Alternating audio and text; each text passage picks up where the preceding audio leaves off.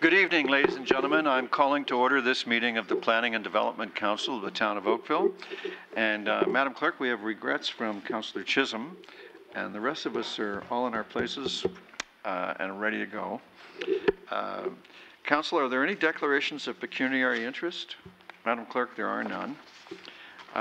We need a mover and seconder to resolve into Committee of the Whole for planning decisions. Councillor Giddings and Councillor Elgar, all in favor? And that's carried. Ladies and gentlemen, in consideration of the agenda and the number of people who've turned out, we can't always predict what item is going to draw the most audience participation. I'm going to use one of my few powers as mayor to vary the agenda and bring forward a couple of items that, as a convenience to people. And council, that would be the confidential item C1 and the confidential item C3. And I would suggest to you that C3 is a matter that can be dispatched with great alacrity if one of you will just move it for me. Councillor Giddings, all those in favor? Opposed if any? And there you go, Mr. Cozy. I hope that, and that's as revised and put on us, there you go. Now, C1. In the case of C1, we have interest from many people who are here tonight, and we have interest from at least 2 delegations. And our custom is to poll the audience. The matter before us is the council is going to decide what position it's going to take at the local planning appeal tribunal, and there is a confidential report from the legal department giving advice that is subject to solicitor-client privilege, giving advice to council on the matter. Council is happy to get advice from every direction. What it's not willing to do is to open up the kimono, if you will, and violate the confidentiality of advice subject to solicitor-client privilege. After we've heard from the delegations and had whatever discussion may ensue, council will then vote in public on what to do. So I hope that sets the table for everybody. And now all I need to do is ask the clerk to call the first delegation. The first delegation on item C1 is Harry Shea from the Bronte Village Residents Association.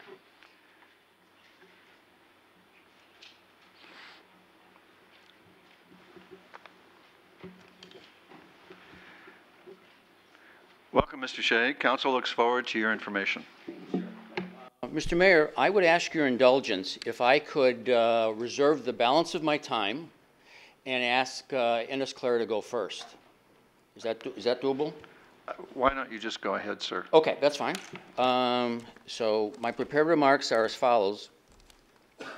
Here we go. Mr. Mayor, members of council, my name is Harry Shea, and I'm representing the BVRA.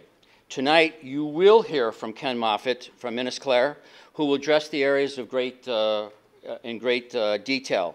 The BVRA can't add anything new that won't be discussed by him. We can only reemphasize his points regarding current over-intensification of the site, insufficient parking, and the streetscape and residential character that will be dramatically altered if this proposal is allowed to go forward due to massing and lack of appropriate setbacks. We respectfully request that the council deny this application. Thank you very much, Mr. Shea. Council appreciates your advice. Madam Clerk, the next delegation. Next delegation is Ken Moffitt. Mr. Moffitt, welcome. Council looks forward to your information.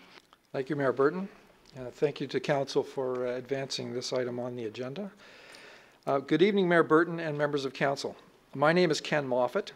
I represent the vast majority of more than 1,000 residents and owners of 2170, 2175, 2180, and 2185 Marine Drive. In order to respect your time during this busy meeting agenda, we have elected to have only one representative speak on your behalf.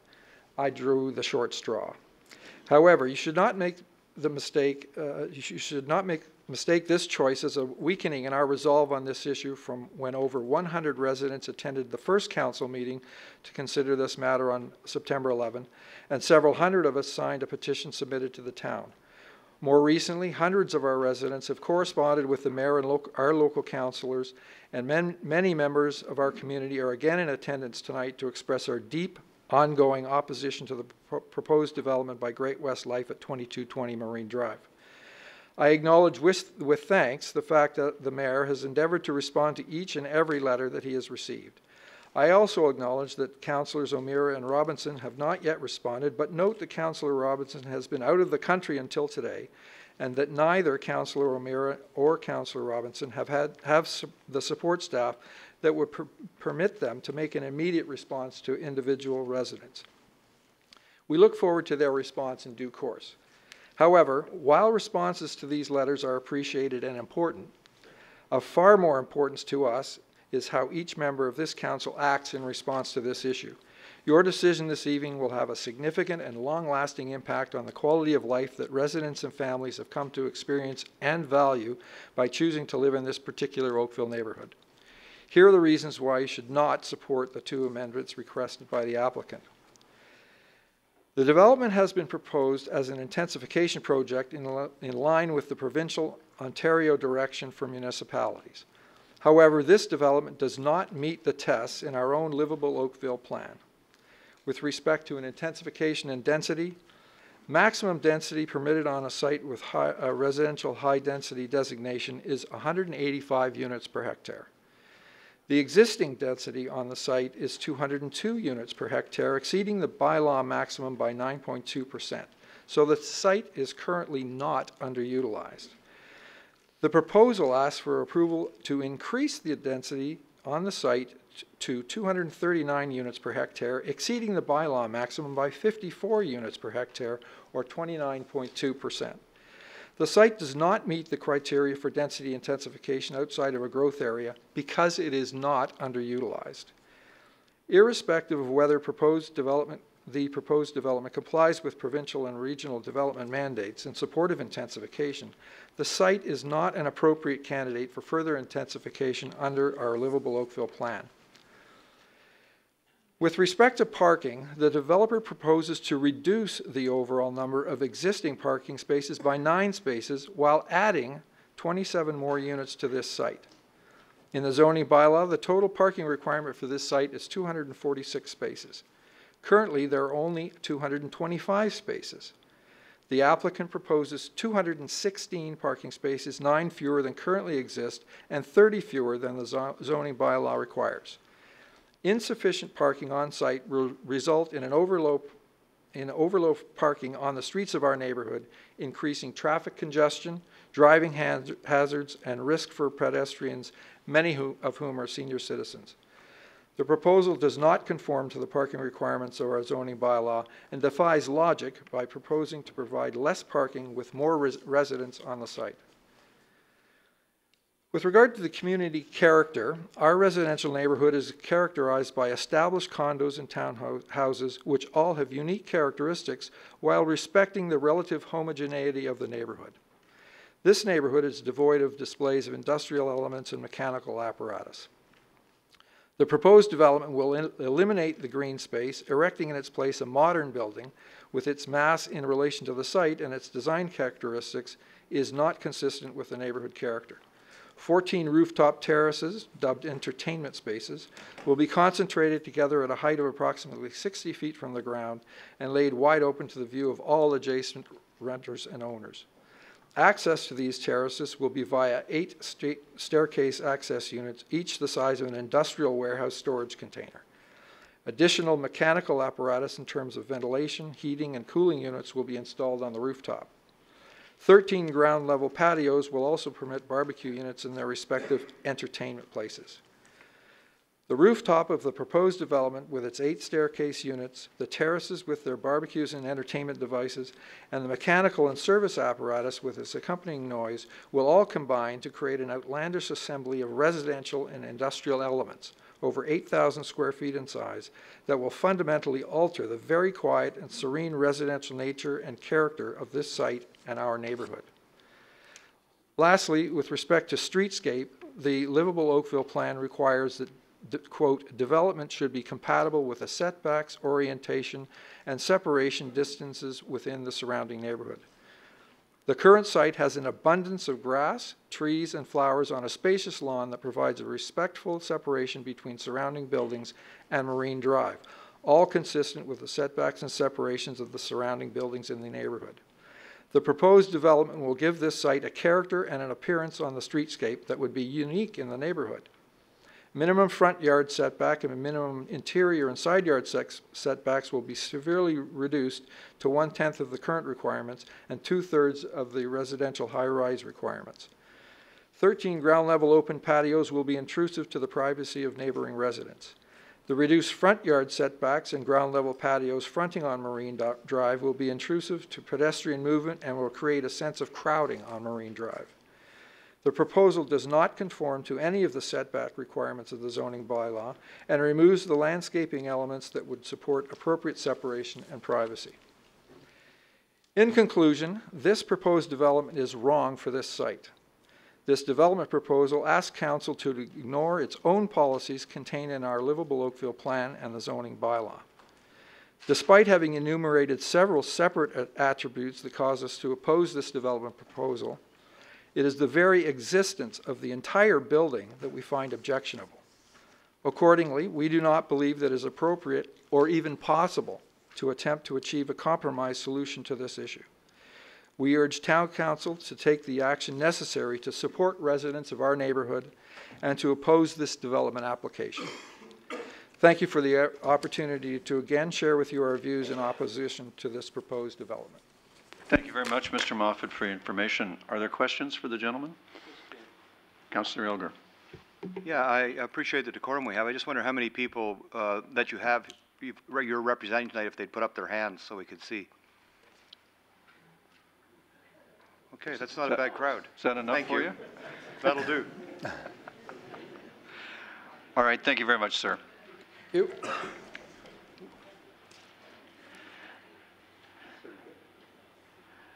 Council, I would indicate that the legal report is complete, and I'm having trouble imagining that there could be any need to go into camera to ask questions about it. I thought it was very well done.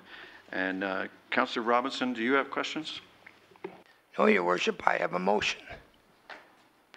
Well, let's hear your motion. I move that the legal staff be directed to oppose the appeals to the local planning appeal tribunal filed by such a number Ontario Incorporated and another Ontario number with respect to the development of 2220 Marine Drive. Thank you. Is there any discussion? Shall I put the vote? All those in favor of the motion? Could I ask for a recorded vote, please? You can always ask for a recorded vote. If you are in support of Councillor Robinson's motion, please rise to be named. That would be Councillor Lischina, Councillor Adams.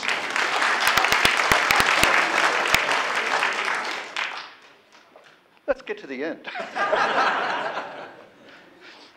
We should have no applause before it's time. Did I manage to say Councillor Adams? Councillor Grant, Councillor Knoll, Councillor Longo, Councillor Elgar, Councillor Hutchins, Councillor Giddings. Oh, there you are. Councillor Duddock, Councillor Robinson, Councillor O'Meara, and Mayor Burton. I declare your motion carried, sir. Now you can do it.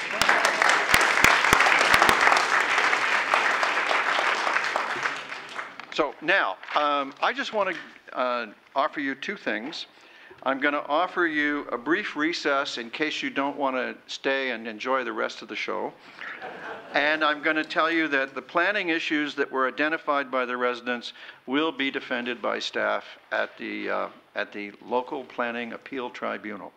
So with that, I'm going to have a 2-minute recess on condition that you leave quickly and quietly. Thank you.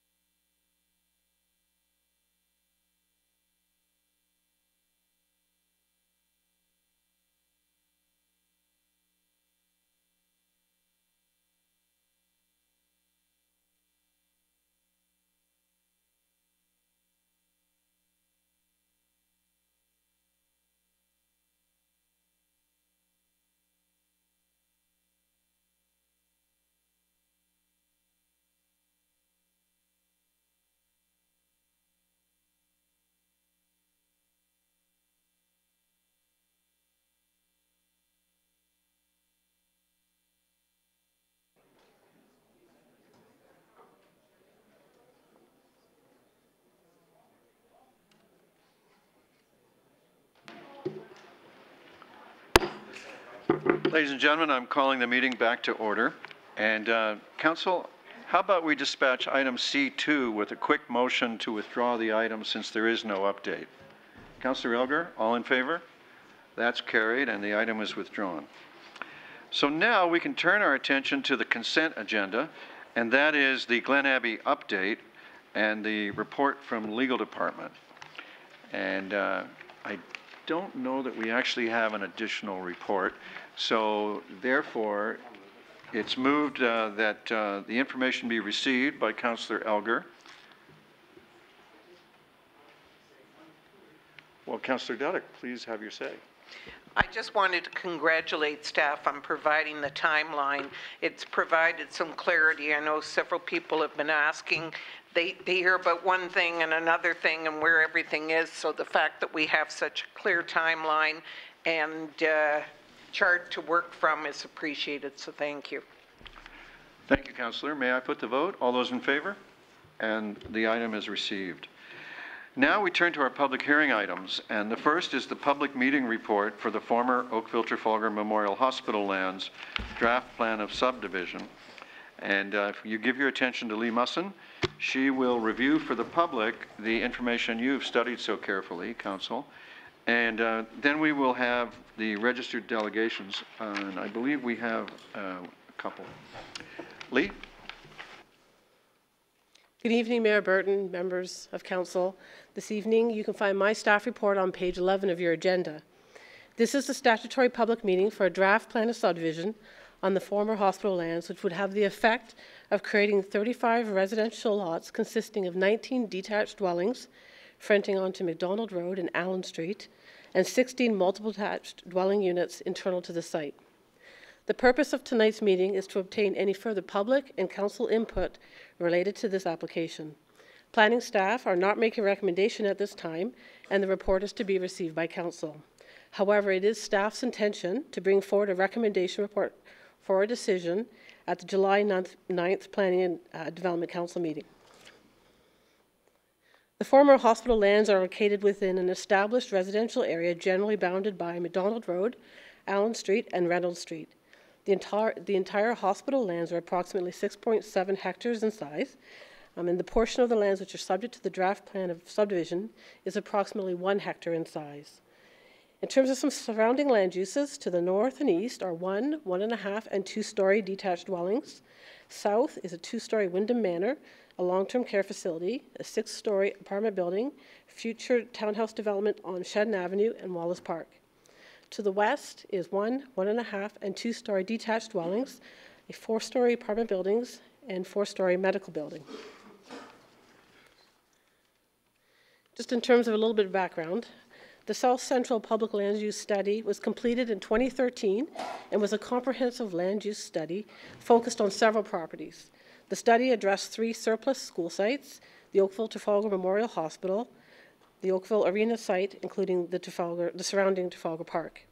The study incorporated extensive public community engagement and technical analysis for each site. Through the study, Council endorsed a land use option for the former hospital lands. Throughout 2017, there has been additional public consultation regarding the overall design of the entire OTMH site and its component land uses. Council approved an updated site master plan in June of 2017, which was derived from the public input on several different site design options. The preferred master plan includes a community center, associated park, and parking garage, residential land uses, the preservation of the former Oakville-Trafalgar High School in conjunction with future senior-oriented housing. The effect of the draft plan of subdivision would be to subdivide the northern portion of the former hospital lands to create residential lots and blocks in a manner consistent with the land use planning and zoning bylaw approved by Council in December of 2017. This report focuses on the residential component of the draft plan. As of the writing of the staff report, the balance of the former hospital site, which contains the future community center, the seniors-oriented housing block, the civic square, and open space, was included within the draft plan of subdivision. However, there are separate applications for consent which would have the effect of creating those parcels to address timing issues. Just as an update, last week, the Committee of Adjustment approved the consent applications, and as such, those blocks will be removed from the draft plan of subdivision. So again, the intent of this draft plan of subdivision is to create 19 dwelling lots fronting on McDonald Road and Allen Street, and 2 internal blocks containing 16 multiple attached dwellings fronting on an internal L-shaped road. The park block, which is associated with the community center block. In January of this year, OPA 23 came into effect and was the amendment that implemented the preferred master plan for the former hospital lands, which was endorsed by Council in June. In January 2018, OPA 23 was deemed to be consistent with the provincial policy statement and conforms to the growth plan and the regional official plan. It allows for the redevelopment of the property for a community center, park, parking garage, residential land uses not exceeding 29 units per site hectare, as well as seniors-oriented housing. This staff report addresses that area of the draft plan of subdivision that is designated low-density residential, medium-density residential, and parks and open space as identified on Schedule G, which is the southeast land use within a livable Oakville plan. It is intended that the draft plan of subdivision would implement the town's official plan. A site-specific zoning bylaw was passed by Council in December of last year and included regulations for the residential development. These lands are zoned RL3, subject to site-specific 283, which is a residential low density, and RM1, subject to site-specific 283, which is residential medium density, and CU 383, which is community use. It is intended that the residential lots would be developed in accordance with the approved zoning. Matters that will be considered as part of the future recommendation report. The project or the proposed development will be evaluated to ensure that it represents a form of development that is encouraged by the policy framework established by the provincial policy statement, the growth plan, and the regional official plan, and the livable Oakville plan. The subdivision will be evaluated against residential component of the council endorsed master plan. These lands were the focus of a comprehensive land use study dating back to 2013, and staff will evaluate this proposal as it relates to the surrounding context. Staff will complete their review of the technical documents submitted as part of the application, which included the functional servicing and stormwater management, tree protection, transportation, impact, and other public uses. It should be noted that the proposed park north of the community center is subject to a comprehensive design exercise coordinated by the Parks and Open Space Department. In conclusion, staff are putting forward this recommendation, and again, it is staff's intention to bring forward a recommendation at the July 9th Planning and Development Council. Thank you very much, Ms. Musson. Are there questions? Madam Clerk, would you call the delegation? The delegation speaking to this item is Dr. Edna Tulloch-King.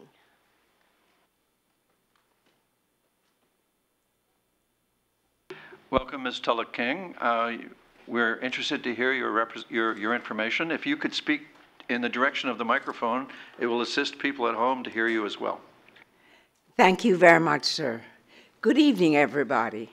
I think everybody has known me since I came to Oakville on the 11th of July, 2008.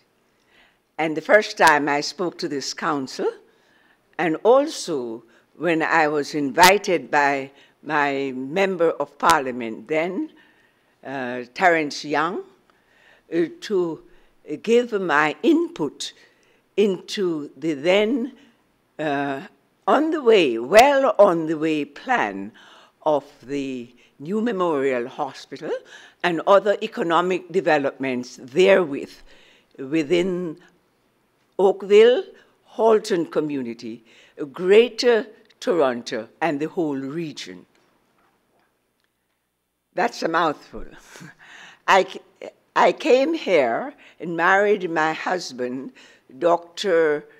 Clarence Albert King. I think you all know him. He's 59 years a Canadian citizen, and he has worked the first professor of mathematics of Sheridan. Clarence, you should speak for yourself. Yes, he is very happy to be here. And I think he is the one who brought me here and why I'm still here. And he's the reason why I am addressing you tonight. I found it my duty because I made it my moral principle when I discovered and had many conversations with Mayor Burton and the previous mayor at that time about the international worldwide view of Oakville to make Oakville the best city in Canada. And by juxtaposition, the best city in the world. This is not a mean matter because I came here having completed a tour of duty of 5 countries, 5 continents of the world, and the only continent I did not choose to go was Antarctica, and the other one was the Arctic region. But I found that Canada was so involved, and in fact, you are the leader of whatever will come out of where this investigation is leading. I am very proud to be here this evening to hear the report of the hospital because I became very involved in it. And to give my own contribution, I then registered a small company, the Bioethic Family Living Institute, at my address, and aided and abetted by my neighbor, who was then Gord Williams. And I've heard so many things about Gord Williams. And in fact, he is echoing and echoing and echoing in the Glen Abbey affair to know how rooted his contribution has been. After that, I went into examining the foundation of my proposed contribution by examining a very important document, that the Spirit of Ottawa. This was signed by the president, then President of Canada, Pierre Trudeau, and my then President of Jamaica, where I was born, Michael Manley. His father was Norman Manley, well known in Queen's circles and considered one of the fathers of the Commonwealth of Nations. That said, I came here this evening, and I'm so glad I'm here to hear that report and to know that you are continuing now to marry what happened in the hospital to the community and then give it to the people.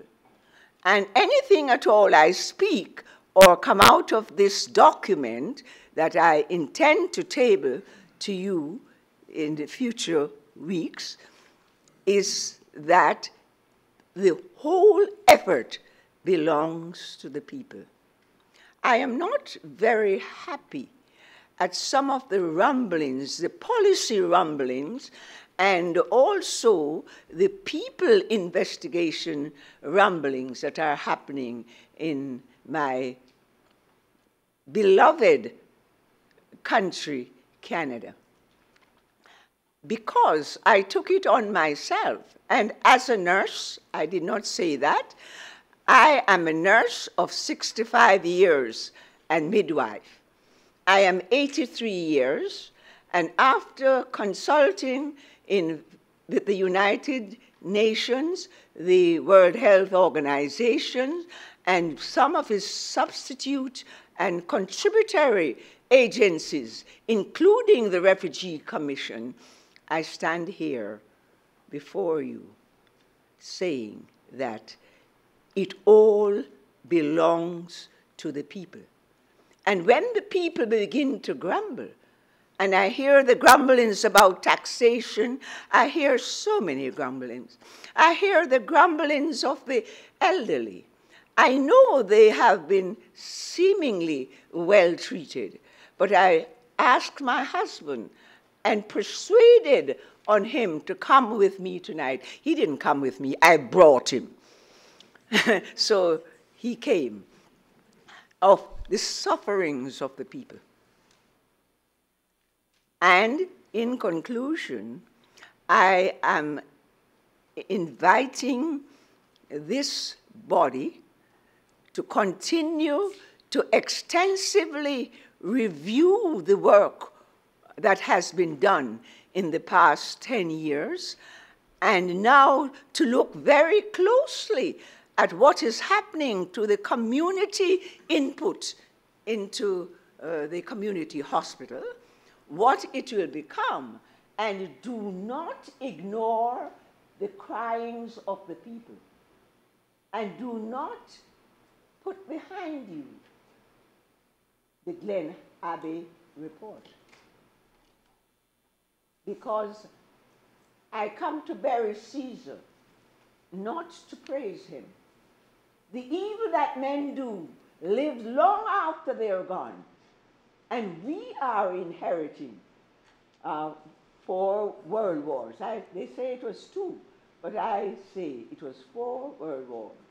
And the ultimate world war now is the war against the spirit of the people. And that is the document and the evaluation that was concerned in this document, Mr. Mayor, that I am putting before you as the ultimate study document for all the efforts we have tried. I will not bore you because I think I have failed, and there is nothing better than a failure but a trial. At 83 years old, and with my husband now having retired from Sheridan, and has now put not only Sheridan or Canada, but the Commonwealth on the map of Star Wars. And we will remember and be very grateful to the background young men of 1977, and that I wrote the document which Michael Manley brought and tabled, that was eventually signed as the communique, and nothing has been done about it. And I rise to say that in my subsequent failure, I am continuing to support the people, because in the spirit of Ottawa, I will use Isaiah 61 and ask everyone in Canada to rise, shine, your light has come, and use your experience and the experience of the Commonwealth to lead the world. It must be done, it shall be done. I will be returning home to my country, Jamaica. But I will not leave this effort undone. In the interest, I have decided that I will continue my work through the Commonwealth of Nations, because we have 53 countries in the world that represent the Commonwealth, and it's the greatest power bloc, and it's the most democratic power bloc, and it's the most vibrant Ms. Tulloch-King, and Africa ma'am, will lead. Thank you. thank you very much for your information. May I just apologize and say that I have been taken unawares, but my husband in crisis. I will leave here by the end of the month. I am going away for a break. I have registered this as a private, not private, for-profit corporation. My lawyer is Gary Hofferes, and you will hear more from this committee.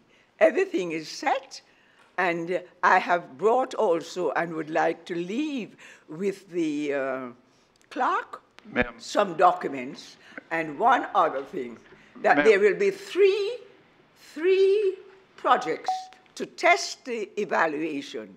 One in Canada, one in the Caribbean, and one in the Union of Africa. Thank you, and long live the Commonwealth. Thank you very much, ma'am. Do you need help with your husband to get out and everything? Thank you. You did recognize that we are suffering. I could write a document on the poor and on the health services, but I will not. Thank you for your help. I can get you some help to Thank you, maneuver sir. to the... I have been wanting to see you for 4 months. Ask Lisa, and I cannot speak to anybody. Thank you. Thank you. So, And people arise. so if you're... Are you ready to go now, or would you like help later? No, I would like, there's another, I will just say something. This hinges on 3 very important questions that are coming up. Well, let's wait. I did tell your, can I say that I told you? And those were the things that are spread throughout here that are hinged, we discussed here. I would like to hear one about the subdivisions. May I? Because housing is very important. No, you're out of time on this item, but we'll call you on the other items that you registered for. In the name of our God. It is good if you, it's good if you speak to the subject at hand when you speak. Thank you, ma'am. And I love my country. Excuse me. We'd like to get on with the meeting. Thank you. Are there other delegations with information for council on this matter? Would one of the councilors like to move a motion to receive the information? Councilor Giddings, all in favor? That is carried and received.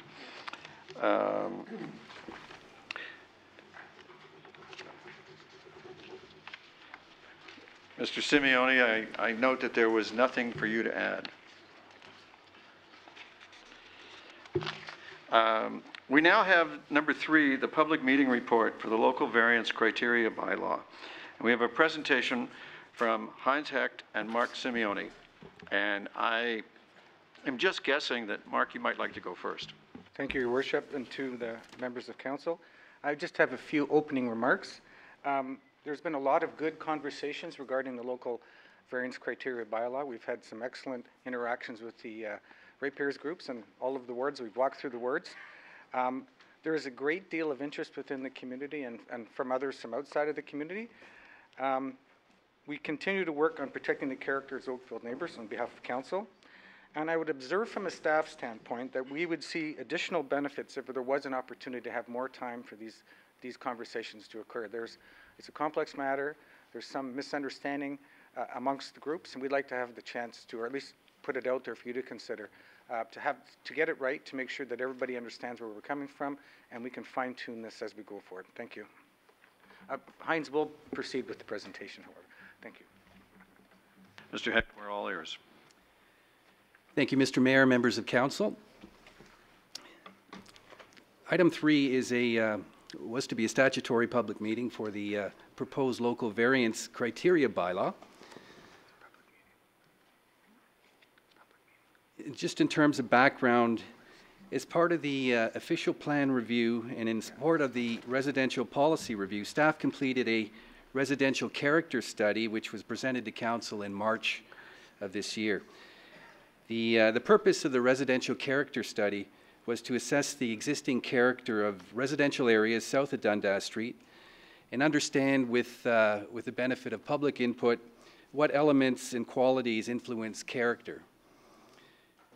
Through a better understanding of what character means and what aspects of character are important to residents, staff determined that dwelling siting, the massing and height, and soft landscaping and trees are important elements which contribute to the residential character in Oakville.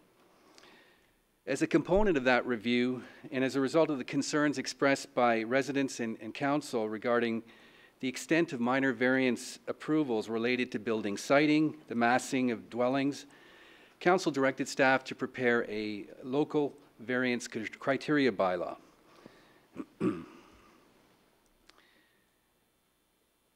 The criteria bylaw would have the effect of establishing additional criteria to better deal with requests for large deviations to the zoning bylaw. that could have an impact on the residential character of neighborhoods.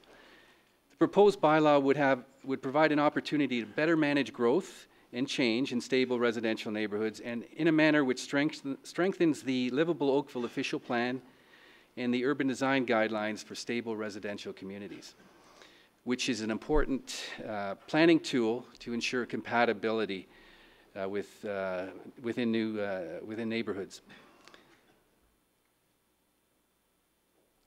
The framework for how the bylaw is structured and how the thresholds were established are based upon minor variance trends, which are highlighted in the report, indicating the volume of applications, the types of variances received, as well as the average deviations received townwide.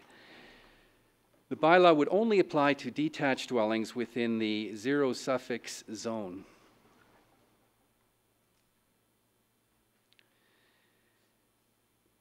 The specific threshold limits would apply to lot coverage, residential floor area, height, setbacks, and driveway width and coverage. The bylaw has been structured to ensure that new dwellings or additions are designed in a manner consistent with the design guidelines and to ensure that variances do not exceed predetermined thresholds. The variances would be required to conform to the thresholds without exceeding the average in the assessment area. The purpose and intent of the bylaw would be to provide criteria that a minor variance must conform with, in addition to the 4 tests under the Section 45(1) of the Planning Act, before receiving approval from the Committee of Adjustment.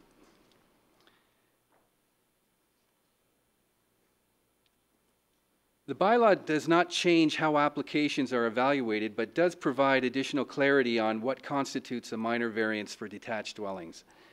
The basis for the local variance criteria bylaw is to address concerns raised by regarding large deviations beyond the bylaw requirements. The basis for establishing thresholds for specific regulations is to capture the common reoccurring variances that have the potential to impact character attributes. The thresholds are directly related to the findings of the character study and correlate with the trends of minor variance applications for the last 2 years. The basis for the assessment area is to reaffirm that neighborhood character is the driving determinant for the suitability of variances within these areas.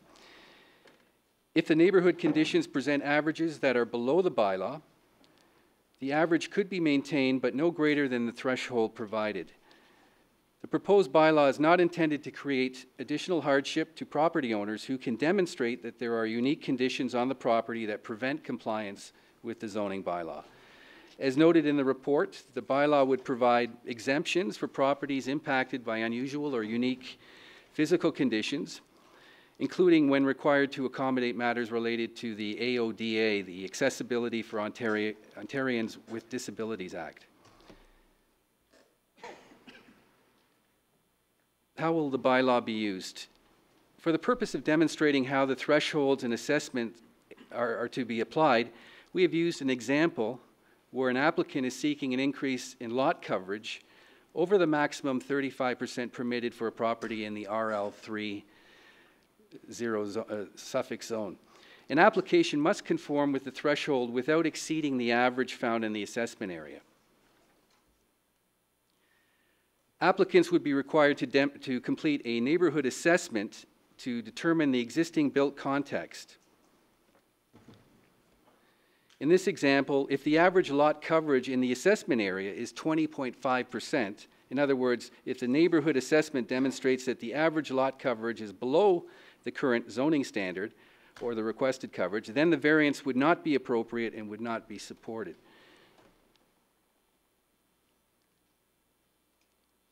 Where the neighborhood assessment demonstrates that the average lot coverage within the assessment area exceeds the current standard of 35%, in this case 35.5%, then the maximum lot coverage could be 35.5%, but not the 37.8% listed in the local variance criteria bylaw.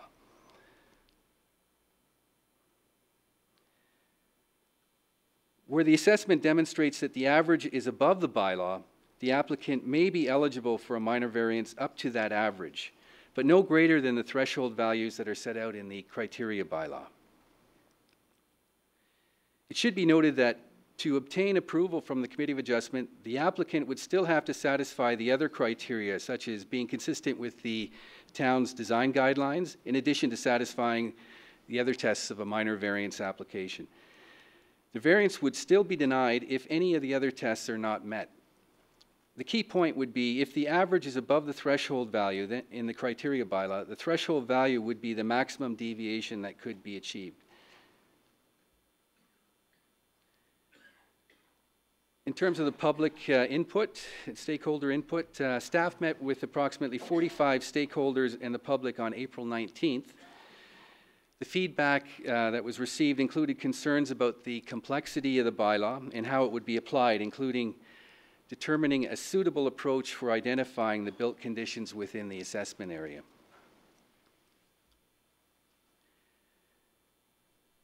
Considerations. It appears that the proposed criteria bylaw may be the first bylaw of its kind in Ontario. Considerations for the bylaw are focused on fairness of its application and usability to implement policies of the official plan, namely Section 1119, the reasonableness of the criteria and how they are applied, ensuring that the thresholds and approach to the bylaw are defensible when challenged, and to increasing the predictability in outcomes of minor variance applications. In conclusion, any additional comments received from the public and council will be considered and included in a future report and bylaw, which staff were considering bringing back to council in June of this year. That concludes my presentation, Mr. Mayor, and I'd be happy to answer any questions. Thank you. I guess I'll start off with a question. Are you quite sure that the amount of consultation that you want to do can be accommodated and still get back in June, or do you need more time? Mr. Mayor, I believe that we would need some more time to put together a proper bylaw. We've received some very good feedback from the industry and members of the public, and we'd like to use that information to craft a revised bylaw that would probably be an improvement from what the draft is in the report. Thank you. I'm not aware of any opposition to you taking the time you need to get it right on council, and just tell council and the public that the draft motion before council is that the comments from the public be received. There's no order from council on the paper here that staff come back in June. So I hope that's helpful and clears things up on that front. Council, do you have questions on this? Councillor Grant? Thank you very much. You use the phrase using clear language a lot. So to use clear language, this is to reduce the effect of the glut of what we call monster homes in certain areas. Is it not? That would be one of the intents of the bylaw, yes. So very good, and thank you. And also, oh, we've got a comment coming over here. Through your worship, I would, in addition to what Heinz has indicated, but also suggest that it reinforces the objectives of 1119 and puts some more clarity and precision on the outcomes. Right now we're dealing with subjective matters, and by approaching it from the standpoint of this is the line, everything above the line, call it a major variance or perhaps a rezoning, everything below the line can be accommodated subject to the satisfaction of the tests. Well, very good. And I was very proud to be part of the group that walked around and did the neighborhood inspection as we did last year. I'm hoping that as we go forward, we can look at stable neighborhoods and maintain this policy. I realize that when people come to Oakville, they see a property, they see a wartime home, they realize, okay, this may not be big enough for my needs, I can knock it down and build what I want. But I'm going to use actually an example from a gentleman that is in IT right now. He knocked down his entire home, rebuilt it to look like the exact same home that was there before, but was completely digitally set up. So, and this is on, I think, Sewell. He has a beautiful home. From the outside, looks like what it did back in the 1950s, but inside, it is amazing. And hopefully we can convince people who want to build monster homes that you can do the same thing that you want. You can achieve the same goals of having a beautiful home. You just kind of have to pay attention to what's around you. So thank you very much. Thank you, Councillor Grant. The questions over here, Councillor O'Meara. I'm just wondering if we've done sort of a hindsight stress test on this. So if we looked back at, say, the past 20, 30 applications and wondered what percentage of those would now qualify under our new criteria, have we done sort of a, okay, here's what's come in and here's what would have qualified? Through you, Mr. Mayor, yes, actually we've started doing that based on the last Committee of Adjustment round of applications. But we haven't gone much further yet. But that would be a good way to assess the appropriateness of the bylaw as well. Okay, thank you. Mr. Simeoni. Thank you, Your Worship. To the councillor, I just want to add that we have looked at the past 2 years of applications and found out what the greatest variance, where the variances were being mostly sought. They're reflected on page, I believe it's 46 of your report. You'll see an enumeration of certain criteria. Those are your tops of the hit parade in terms of variances. We've gone back and looked at about 210, 220 applications per year, and then sifted it out from the residential character study to the zero suffix. And then in there, we started to look at the standard deviation from the median, as it were. We've got rid of the outliers, and when you see the numbers there, that's the, so in addition to sort of forensically going back on the current applications, we've done some of the investigations over the last 2 years of the committee. Perfect. Thank you. Thank you. Councillor Hutchins. Thank you very much. You'll be going back, talking to the people like the TCRA and potentially other residents associations. I've heard some comments from the TCRA that there's a section RL 3-010 which has not yet been covered, and I'm sure you're going to be looking into that when you go back to them. Through you, Mr. Mayor, yes, we'll be taking all the feedback that we have received and will receive in considering all that. The way the bylaw is drafted today, the special provisions of which the area that you speak of is excluded from the bylaw, but we'll be looking at whether that's appropriate moving forward. Okay, well, thank you. As I say, I'd be happy to move it when the time comes. I believe we have delegations. And we have other councillors with interests. Is that only Councillor Lischenov? Councillor Lischenov. Thank you, Your Worship. This is a question for Mr. Simeoni. With respect to addition of this draft LVCB with the 4 tests, do you anticipate a decrease in appeals to the LPAT as a result, given that there's more clarified criteria? Through you, Your Worship, we would anticipate potentially more compliance with municipal zoning standards.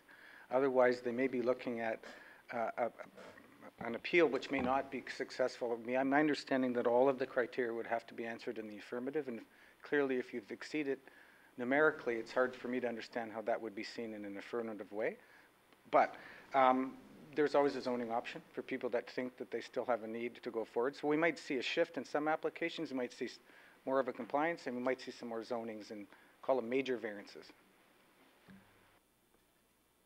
Any other members of council with questions? Madam Clerk, would you call the registered delegations, please? First delegation is Diana Curd-Trask from the West Harbors Residents Association. Welcome, Ms. Trask. Council is looking forward to your information.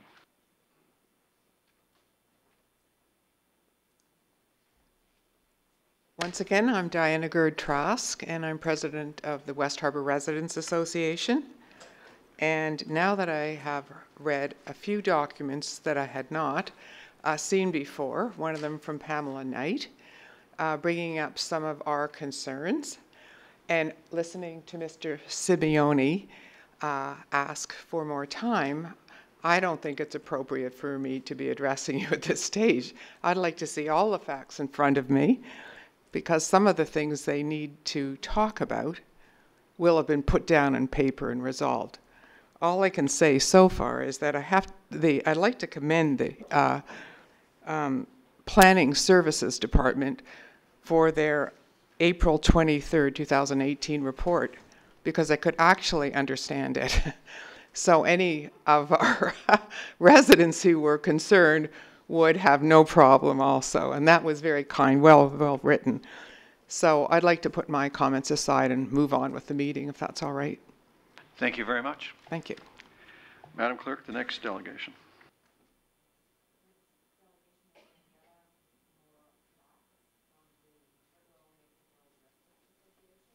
Ms. Morowitz, welcome. Council looks forward to your information.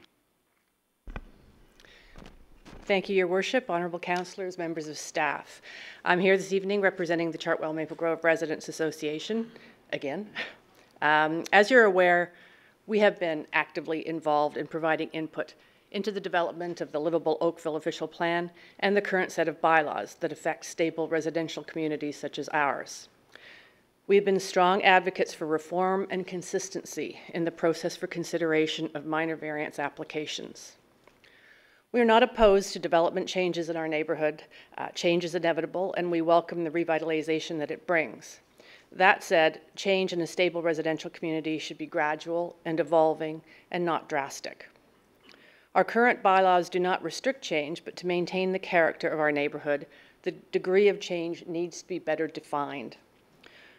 Over the years, the minor variance application process has not functioned optimally, as there has always been a lack of clear direction and far too much leeway in interpretation of the bylaws. We commend town planning staff for taking a fresh approach on this issue. We are heartened by the proposed minor variance control bylaw, as it provides clear parameters that applicants can work within and good direction to the Committee of Adjustment. We would, however, like staff to consider the following concerns before implementing the bylaw in its current form. These are specific issues that that our board has had with the report. I'm just going to briefly bring them up, but I'm sure we'll be dealing with them if we have some more time to have input as we go on, but I'll bring them up now. With respect to Table 3 and the request for variances in height, we would request that the height variance only be considered for a portion of the roof line, not the entire roof. Allowing a variance about 10% of the roof will allow for architectural interest, but not overwhelming dominance. Our second issue relates to Schedule 1 and the definition of the assessment area. In much of our neighborhood, the lots are very large, and the 60-meter radius would not include many other dwellings, particularly when compared to zones where lot sizes are significantly smaller. Would it be possible to either increase the radius in the RL 1-0 zones or require a minimum number of properties? And perhaps in that case, allowing for more emphasis on consecutive, adjacent, and facing properties. Streetscape and neighborhood character is more accurately defined by the homes on your street as opposed to the ones behind you or around the corner. We ask that staff consider meeting with the residents associations again to discuss these issues and to consider making some changes in the proposed bylaw accordingly. And as you mentioned, it's important that we get this right. Thank you. Thank you very much, Ms. Morowitz. Are there questions for the leader of Chartwell Maple Grove? Thank you very much for your input. All right, former, but still interested. Madam Clerk, the next delegation.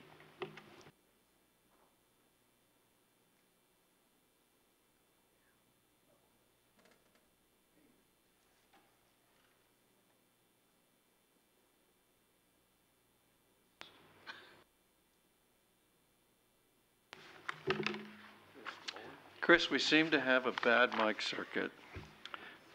The next listed delegation is from Trafalgar Chartwell Residents Association, and we have Peter DeRosa and Linda Wilson-Pauls. And we welcome you.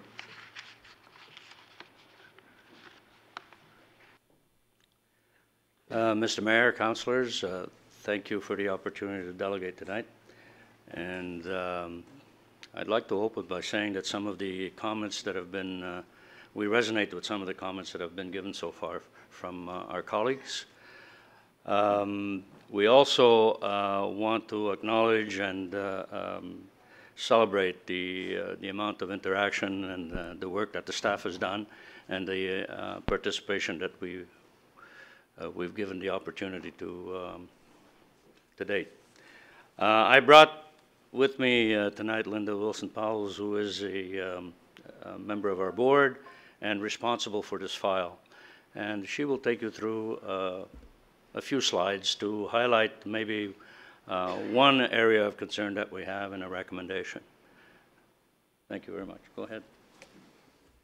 We're just waiting for the slides. No problem. I'm just right behind you and I'll help you out with that, okay? Okay. Oh, we've got it right here. Perfect. Someone's Okay. already done it in the back. There we go. Just to switch it, you can just go down and it'll be the next slide. So down, down, down. Down.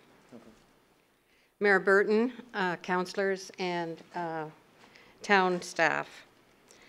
First of all, I'd like to say what I'm about to present, there might be some mistakes in it. We have done our best in trying to understand this, and if that happens, I guess this is what we're meeting for, so that you can tell us if we're on the wrong track or the right track. So I would like to just address comments on lot coverage in this draft proposal. So as we understand it, the draft LVCB outlines two methods of determining a threshold for a minor variance lot coverage application. So how to determine how to assess above the bylaw, how high to go. The first one I understand, or we understand, the town data is from 2016 and 2017, and the other way of assessing the amount is through local existing data. Sorry. So the variance threshold for lot coverage based on town data, it is our understanding that the town has averaged the 2016-2017 minor variance lot coverage approvals in the -0 Suffolk zones in all of Oakville and determined the average increase to be 10%. And this is shown in Table 2 of the draft bylaw. So 25% allotment could go up to 27.75, 30 to 32.70, and 35 to 37.8. The other way of assessing how much we would be allowed as a threshold for lot coverage is to base it on local existing data. It is a local bylaw. It is an all of Oakville bylaw. And it is our understanding that the town will consider a minor variance lot coverage to be based on the average of all properties within a radius of 60 meters and within the same zone as the applicant's property. The town planners would then use the lesser percentage of the two calculations to determine the acceptable minor variance above the bylaw for lot coverage. So it would be A, the town's data over 2 years, or B, going right in and looking at the neighborhood and averaging the lots in the neighborhood and the homes and what coverage they got. It is our opinion that the 10% increase, A, would almost always be the lesser amount. So 10% would more than likely always win out. Using a 10% increase may disadvantage the long-time homeowner. A rebuild or expansion of their property may result in a smaller home than their neighbors, as their neighbors may have been allowed to build at a greater lot coverage. So this is just a little schematic I did. It's not in scale, but it shows how you might have someone who's lived in the area for 20 years and houses around them have gone up, but you are only going to, if the 10% is carried forward, that particular owner will only be able to go 10% higher than the bylaw, whereas other people to the north and south and east and west of them might be much higher. So the TCRA is recommending using only one type of data, that being the local existing data. Therefore, minor variance applications would be based only on the averages from homes in the same zone. Across the street from me is another zone, so it has to stay in the same zone within a 60-meter radius, which is the same radius used when you see an orange sign go up on a lot and a notice come through about a variance application. So those would be the homes. But we're also suggesting adding a 0.3, which is, or 12 adjacent homes when lots are very large and a 60-meter radius only includes 3, 4, 5 homes. Now that could be 12 homes or 15 homes. We just picked that figure. So those would be the three criteria. So when using the local existing data, homes in our established residential neighborhoods would grow gradually over time, and they would reflect the established neighborhood that they're dealing with. We have many neighborhoods. Some of them have oversized homes on them, but the average would come down. Not every block in every neighborhood is full of oversized homes. Overbuilding has occurred in our city.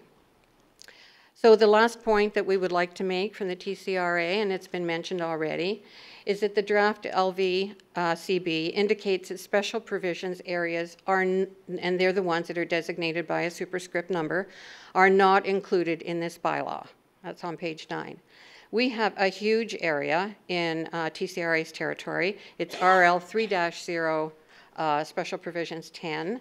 And it is the largest special provision area in all of Oakville. I did search the zoning bylaw document. Overbuilding has been prevalent in RL 3-010 for many years, and this area needs to be protected against overbuilding to maintain the character of this established neighborhood. And it presently is excluded from the LVCB. I'd like to just summarize. TCRA supports using only local existing data to determine the threshold for a minor variance lot coverage. The average would be taken from a 60-meter radius of 12 adjacent homes, all in the same zone. And TCRA asks the town to protect our RL 3-0 SP10 zone from overbuilding. Thank you for giving us the opportunity to voice our ideas and our concerns on the draft LVCB. Thank you very much to TCRA for providing your advice and your information. Councillor Hutchins?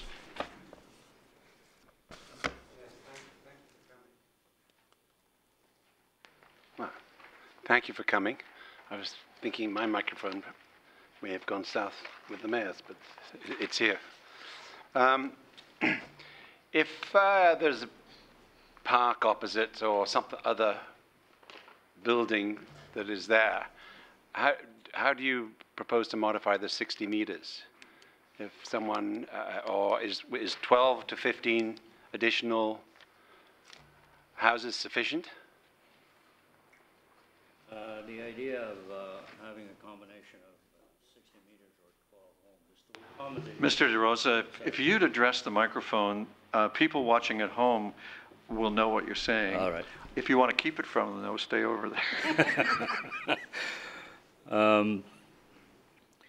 The idea of having a combined 60-meter criteria along with 12 homes is to accommodate the situation where you have larger lots, whereby the 60-meter does not bring in enough homes to make a determination.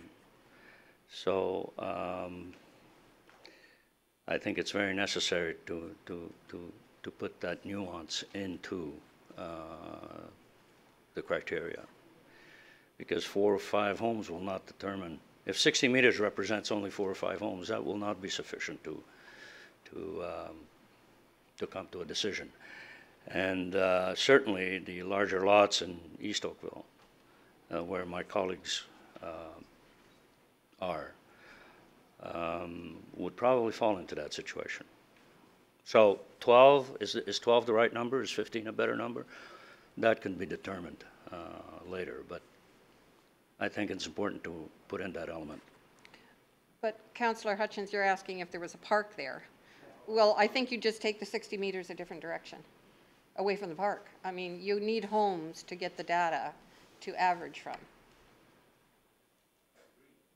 Just wanted to know whether you'd go to 100 meters in that situation or some combination. No, clearly the number of homes would have to be a representative number that is encompassed by the 60 meters. So if you have an empty area and you end up with only 4 or 5 homes, that would be the trigger to go to the number of homes. Thank you. Any other questions for the delegation? Councillor Giddings. Actually, Mr. Mayor, it's a question for staff, a concern that was brought up. So if anyone else has questions. Any other questions for the delegation? Thank you very much for your information. Thank you. Councillor Giddings, you have a question? Yeah, for staff, the representatives from the TCRA talked about that the LVCB isn't included in the specific suffix they were talking about for the TCRA. Could you comment on that one, that concern? Mr. Planning Director. Thank you, Your Worship, to the councillor. So that area's got a special provisions applied to it. It's unique. The thinking being, so on the ground, you're zoned for 19%, but in most cases, people have a little bit higher than that, 20, 25, 26, 24. So 19 might be the minority in terms of what's actually built on the ground. The thinking being by the exemption, they would be subject to the traditional 4 tests under the Planning Act, and there would be some opportunity through that process to bring in what's appropriate by virtue of assessing what's around it in a similar fashion without specifically applying the tests. As I understand it here, there might be some impact in a negative way and artificially lowering some people who wanted to perhaps add on or make their homes bigger. So that was the thinking at this point. But again, we're at the public meeting stage. We're still listening to everything. And that will continue to be looked at over the ensuing months? Yes, absolutely. That's our intention, yeah. Thanks. Madam Clerk, the next delegation, please. Next delegation is Janet Haslett-Thiel from Joshua Creek Residents Association. Ms. Haslett-Thiel, welcome. Council looks forward to your information. Good evening. As noted, my name is Janet Haslett-Thiel. I'm the past president of the Joshua Creek Residents Association, and I'm a current director, and I'm here on behalf of the board. So let me say that my colleagues in the residents associations across the ward have done an excellent job, so I'll try not to be too repetitive, but a lot of people put a lot of hard work into this, so I feel like I should share it. First, thanks to the town's planning staff for their effort to address the concerns we've routinely raised in regards to minor variances. As everyone knows and has commented, infill, renovations, rebuilding can have a considerable impact on the character of a stable residential neighborhood like our ward. That said, we do recognize that neighborhoods evolve over time, and how they evolve is what is at stake in these discussions. The Planning Service Department report on the matter, it's comprehensive. It's given us lots to consider. And we appreciate the chance to delegate tonight and want the opportunity, as has been suggested by Director Simeoni, to have further dialogue based on our comments tonight. We also want to take the opportunity to reinforce that we believe the town's residential character study is an important component and piece of this overall solution, and it should not get forgotten in the details of this new bylaw. JCRA is supportive of the report being accepted, but we believe that the consultation needs to be more fulsome and the assessment go deeper. It's important that we do get it right. And while I've often been up here saying, let's go, I am actually saying, let's slow down. Let's have more thought and consideration. Let's not create a whole new set of issues by rushing this. So in summary, we encourage the town to take a measured approach on this. So when we looked at the local variance criteria bylaw, we were trying to balance that ever important protect the character of our stable residential neighborhood, but also the right of a resident to build on their property. And that means ensuring that the existing residents on streets that have already evolved, that already got approvals, and at times quite excessive approvals, that single owner, as appropriately pointed out by TCRA, is not restricted to a lesser number than the current average of what their new streetscape is and their new character of their neighborhood is. It lowers their property value, it impacts their ability to make improvements, and all because of the wording of the bylaw. So overall, we agree with the variance types that have been chosen to be addressed. We agree in general with the exemptions, though we are supportive of the need to look at that, why the special provision should be exempt as appropriately articulated by TCRA. Minor variances have been problematic in the past, and part of that process, that lack of process to require applicants to justify the demonstrated need for a variance versus a desire for a variance is something that's always concerned us. So calling out exemptions is going in the right direction. Some other key areas of the report that we believe need more consideration. The report and the draft bylaw lay out an approach that the criteria shall be, quote, the lesser of an average of properties found in an assessment area or the corresponding maximum in the bylaw, unquote. Our concern is that the percentage increases allowable over the zoning bylaws in several of the tables are quite high. For example, the maximum permitted lot coverage is approximately 10% over the zoning bylaw. We would argue that that is a key variable related to massing of the homes, monster homes, as Councillor Grant pointed out, and that lot coverage should be maintained at less than 10% over the zoning bylaw. To address this, we would ask that consideration be given to changing the bylaw in the following way. 1, reduce some of the overage percentages that are allowed, and 2, change the wording to be quote, either versus the lesser of. So in effect, the bylaw might read, quote, the maximum permitted lot coverage shall be either the average of the lot coverage determined for all properties found within the assessment area or up to the corresponding maximum lot coverage as set out. But obviously, we're asking that those numbers be lower. We believe that using the phrase either versus the lesser of is a more balanced approach and will still achieve the desired results of the new bylaw. Some other comments. Allowing a maximum permitted height of 9.63 meters versus the current bylaw of 9 meters does seem to be out of place. It's become a de facto rule in the current Committee of Adjustment that any submission over 9-meter heights is scrutinized, and few height variances are approved. We wonder why the town is willing to sacrifice this critical criteria and minor variances now with the new bylaw. And so we concur a bit with where CMGRA was at, whereas if it's a minor amount where it's an architectural feature, that might be considered, but the numbers they're talking about, 9.63, are quite high. We think there should be greater discussion on the rear yard setbacks as well. Some of them are as high as 15%. And we want to just make sure that those numbers line up with respecting the character of the neighborhood. The definition of the assessment area, as others have pointed out, we need to look more closely at that 60-meter radius, and we would like to add the words adjacent and abutting homes to whatever wording is there, because what's adjacent and abutting to you really does start to reflect the character, which is really what we're trying to get at, is protect and reflect the character of the neighborhood when you're assessing a minor variance. And finally, we'd like to just have a further dialogue overall in terms of what are the impacts of making this change and directionally where we're headed. I want to thank our colleagues at the other residents' associations. We've had some offline discussions that have been very helpful to formulating our thoughts. We're very appreciative of the suggestion of Director Simeoni in regards to taking some additional time.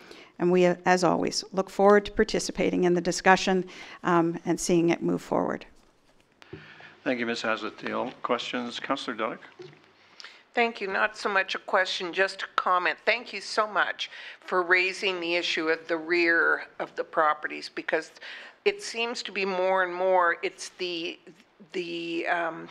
footprint in its entirety versus just the front streetscaping. So thank you for raising that. We agree. Thank you very much for your information. Are there other members of the public with information for council on this matter? Council, is there? Oh, yes, sir. Mr. Cox. Welcome. Council looks forward to your information. Thank you, Your Worship. I actually didn't register, and I apologize for the late submission of comments. I submitted a report about 3 o'clock this afternoon, I guess. I don't know if you've had a chance to read it. Probably not. And just so you know, I'm here representing myself and myself only. I'm a member of the Coronation Park Residents Association, and just to kind of fill you in what's happened, Pam has submitted her report. I submitted my report. We decided to take different approaches. Pam took a broader approach to the issue of the LVCB and how it fits in with the perspective of the residential policy review and COA in general. I've taken the approach of addressing the specifics within the bylaw itself, and we thought it'd be best to have two separate reports rather than trying to put them together and compromise. So we wanted to give two specific inputs so the folks could look at it. Okay, a lot of what I've got in the report, my report has been said, so I'm going to spare you that. There are a couple of things I would like to bring attention to that I don't think have been mentioned. In the March 19th, 2018 Committee of Adjustment Options report, which was presented to Council, there is some very instructive language in there regarding reasons for an applicant to submit a request for a bylaw variance. These reasons are highlighted in 4 bullets on page 1011 of the report, and essentially they state that a minor variance is to provide relief where the physical characteristics or nature of the property is such that the full capabilities permitted in the bylaw cannot be achieved. Those are my words. That's not what's in the report. But after reading through it, that's what I got out of it. I talked to the planner, and they, yeah, that's kind of what it says. The other reasons stated are accessibility needs and as-built conditions. So those are essentially it. So in effect, if you have a series of physical conditions in the property that prevent getting the full 25% lot coverage or whatever, then that's a good reason to have a variance. A bylaw with respect to, what we believe is this statement, which is silent in this new version, should be resurrected because we think it's important to identify the reasons for requesting a variance. That's a request. And the applicant should have to demonstrate why the development cannot be completed within the bylaw limitations before applying the bylaw criteria limits. And demonstrating that it's not possible to fully comply, then the variance limits would apply. What we're really talking about, as mentioned by Councillor Giddings, is we're having small homes replaced by big homes. So essentially that's really the issue we're addressing. And we have situations where some of these lots may be considered to be in the unusual category because according to this document as we read it, unusual could be a unique shape, something about the size, some physical condition that would prevent applying the criteria of the bylaw, the bylaw criteria. There are several exceptions considered to be unusual, and we have concern that, or I have concern that, the word unusual is really not defined in the bylaw and has the potential to have the same connotation as the word minor. What's unusual? Who's going to define unusual? We have a situation in our neighborhood right now where there's a lot that has been sold, 1,000 square foot house on it, 50 years old. It's going to be rebuilt, no doubt. It's a trapezoidal shape. It's unusual in terms of the area, but so does that thing get exemption? So we'd be concerned about having that in there. Let's see, I got another point here. I'm just trying to jump over this so I don't repeat it. Oh yes, what I would suggest is that if the unusual, so-called unusual property can be fully developed to the extent of the bylaw, in other words, you can achieve a 25% lot coverage, then the limits should, it should not, the variance criteria bylaw should not apply. In other words, there's no need to exempt that property if it can be developed to the limit of the bylaw. So that's something we'd like to have, or we suggest be considered.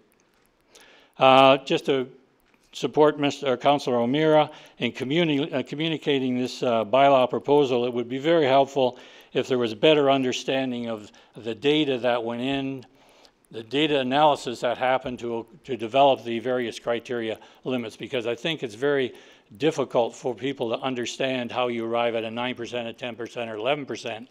And is that data skewed to particular parts of the town, or is it skewed towards the just missing the bylaw to a very large overage of the bylaw? Are there breakage in the data?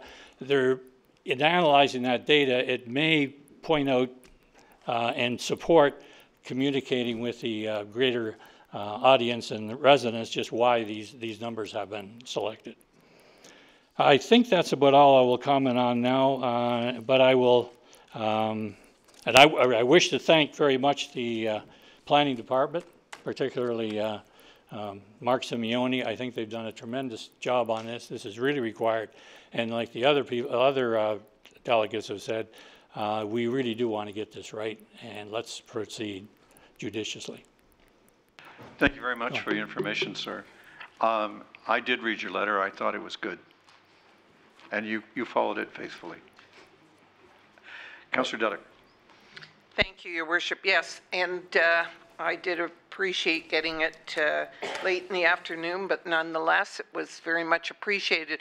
I'm glad you raised the point as to the justification for the increase, because I think that hits on the nub of the question I hear time and time again from residents.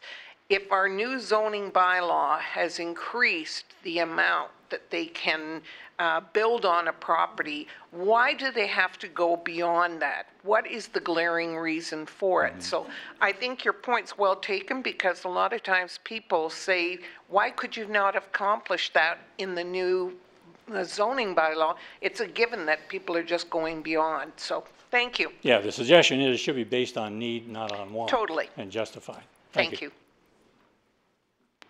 All right. Madam Clerk, is that, I guess I've called for extras. Are there any more extras? All right. Council, a motion to receive from Councillor Dudek. Mr. Simeone, are you making note that I know in your report you'd already captured the desire for clarity of terms, and Mr. Cox tasked you on the term unusual. And council and delegations have asked you to add some consideration of the need to provide reasons. You may have actually, since you initiated that idea, you may have some professional reason why it fell out of the equation. But in the final report, let's certainly make sure that you address it. And did I miss anything else? No, Your Worship, you did not. I took extensive notes, and I believe we're going to be on the same page. I've noted that these are from the residents. Normally, I'm tracking council's comments, but I think we can assume that they're going to be the same on this one. All right. So the motion is that the comments from the public with respect to the town-initiated local variance criteria bylaw be received, and that analysis proceed to take account of these things. All those in favor? Opposed, if any, and that is carried. Thank you, everybody. Now, the next is if you give your attention to Leslie Gilwood, she is going to summarize for the public meeting and recommendation report for the town-initiated official plan amendments that implement the active transportation master plan. And we have interest in commenting on this from members of the public, and I would just caution that comments on the official plan amendment are in order. The active transportation master plan was adopted quite some time ago and is subject to future review, but it can't be changed by, there's no way to change it through the official plan amendment process. And so I would ask delegates to confine themselves to the matter that's before us, which is the official plan amendment. Leslie Gilwood, we are ready for your summary for the public. Thank you. Thank you, Mayor Burton, and members of council, good evening, and thank you for that introduction. I'm here to speak about item number 4 on page 63 of tonight's agenda. This is a statutory public meeting to receive comments from the public about 3 proposed official plan amendments to implement the townwide active transportation network from the 2017 Active Transportation Master Plan update. Just so we're on the same page, active transportation, or human-powered travel, most often by foot or bicycle, is encouraged by provincial, regional, and local policies. The provincial policy statement and growth plan require municipalities to plan for it, promote it, and provide infrastructure that supports it. Schedule D to the Livable Oakville Plan is based on the active transportation network from the 2009 Active Transportation Master Plan and it applies to the Livable Oakville plan area only. Since 2009, a regional active transportation master plan has been approved, and as the mayor mentioned, last year the town's 2017 active transportation master plan update was approved. The proposed active transportation facilities included in the 2017 ATMP update were determined through that project, and the technical analysis and stakeholder input are described in the report from the Engineering and Construction Department to this council last July.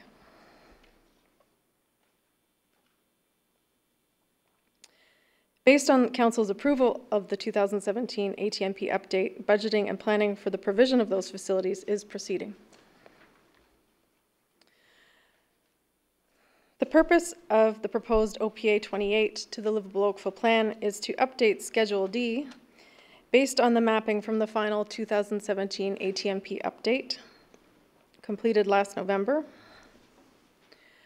OPA 28 replaces Schedule D with this new town-wide map that shows existing and planned active transportation facilities such as bike lanes, bike routes, and multi-use trails. The purpose of OPAs 319 and 320 are to add text to the North Oakville East and West secondary plans to reference this town-wide map in the Livable Oakville plan and to indicate where there are any conflicts that the North Oakville secondary plan policies would prevail.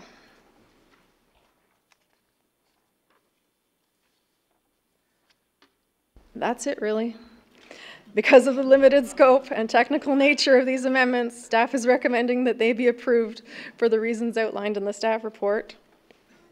It is also recommended that the bylaws to adopt the OPAs on pages 311 through 330 of tonight's agenda be passed. And finally, that the notice of council's decision reflects that council has fully considered and appropriately addressed all of the submissions relating to this matter. That concludes my presentation.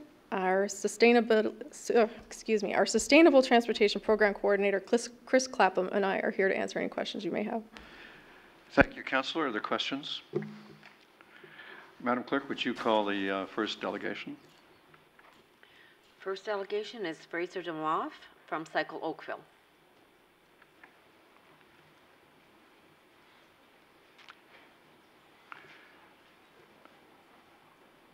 Welcome, Mr. DeMoff. Council looks forward to your information.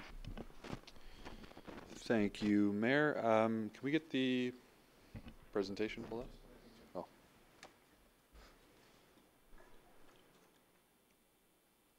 And which one is yours? The cycle. It's item number 4. Yeah. So 1, 2, 3. There it is.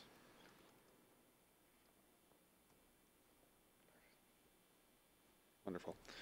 So thank you for allowing me the opportunity to speak tonight. And just before I begin, I do want to congratulate and first time delegating in front of Councillor Longo. So welcome to the group and congratulations.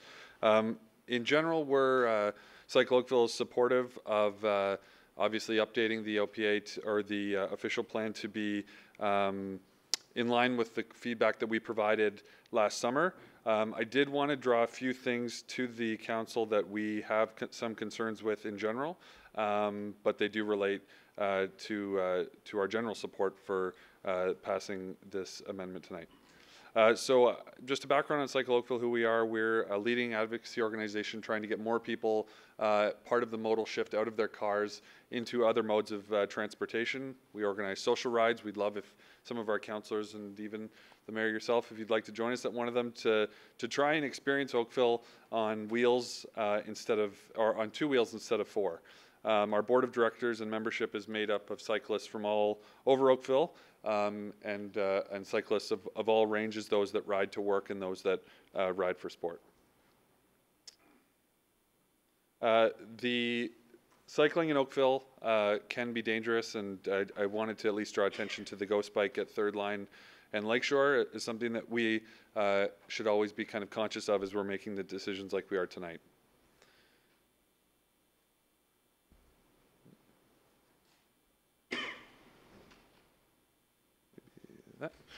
So as you can see here, and this was pulled right from the ATMP that we passed, or that you passed last summer, one of the big things that the community wants to see and certainly would be appreciative of and like seeing is the in-boulevard trails, off-road trails, and the buffered bike lanes. Unfortunately, as you can see in the staff map that you'll be voting on this evening, in North Oakville, a large portion of what's being planned is signed bike routes. And as you can see from the top left here, the infrastructure on the road hasn't changed at all other than a sign being put up. Mr. Demoff, could you focus on the matter that's before council, which is the OPA? We are eager to know if you're in support of the OPA or if you'd like us to not adopt the OPA. No, in general, we're supportive of updating the previous map that was there. But I think it's important for us to at least draw attention to some of the issues that exist, especially since there's been new councillors that have been added to this council since the last ATMP was updated. So you're not interested in focusing on the matter at hand? No, we are focusing on the matter at hand. In our opinion, you can't look at this map without focusing on some of the issues that exist within it. Continue, Mr. Demoff. Thank you, Mr. Mayor. So one of the big issues that we have that we communicated to yourself and to council is that even with this map, our GO stations still remain heavily islanded, accessible only or mainly via automobile. We have a heavy use of sharrows and bike route signage instead of safe infrastructure like buffered bike lanes and in-boulevard trails. And as congestion continues to be an issue, like I said, it's really important for us to focus on this modal shift of getting people out of their cars and into other forms of transportation.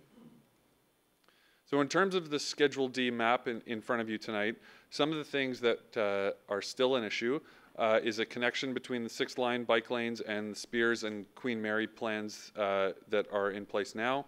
The Crosstown Trail is still somewhat fragmented.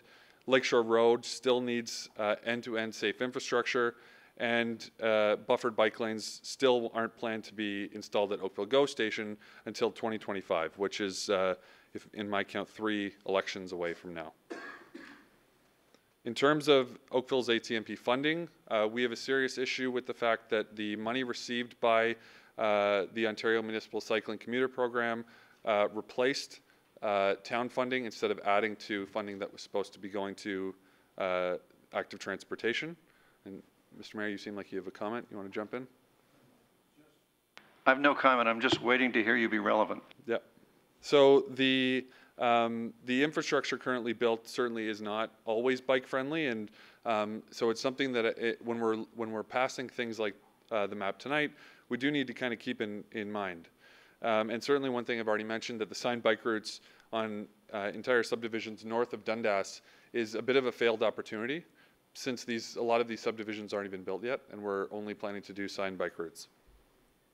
So I know it certainly wasn't relevant to you, Mr. Mayor, but to the many members in attendance tonight, and certainly the cycling community, we take this very seriously, and we do ask you to pass this amendment, but to just keep in mind the context for what this decision means for the people that actually will be riding on Oakville roads. Thank you. Thank you, Mr. Demoff. I hope that your group will remember that the Transportation Master Plan and the Active Transportation Master Plan are regularly reviewed, and in my estimation, we've been adjusting it towards your demands or your requests and your advice, and I hope you can at least be happy with that. Yeah, and I think one of the big things we're looking for is that if you look at cycling the same way you do at recreation facilities, the amount of hours that are spent at those facilities and the amount of money associated with that, when you look at the provincial average for Oakville, we are underfunding, and so we would like that to be kind of matched. Thank you. Thanks.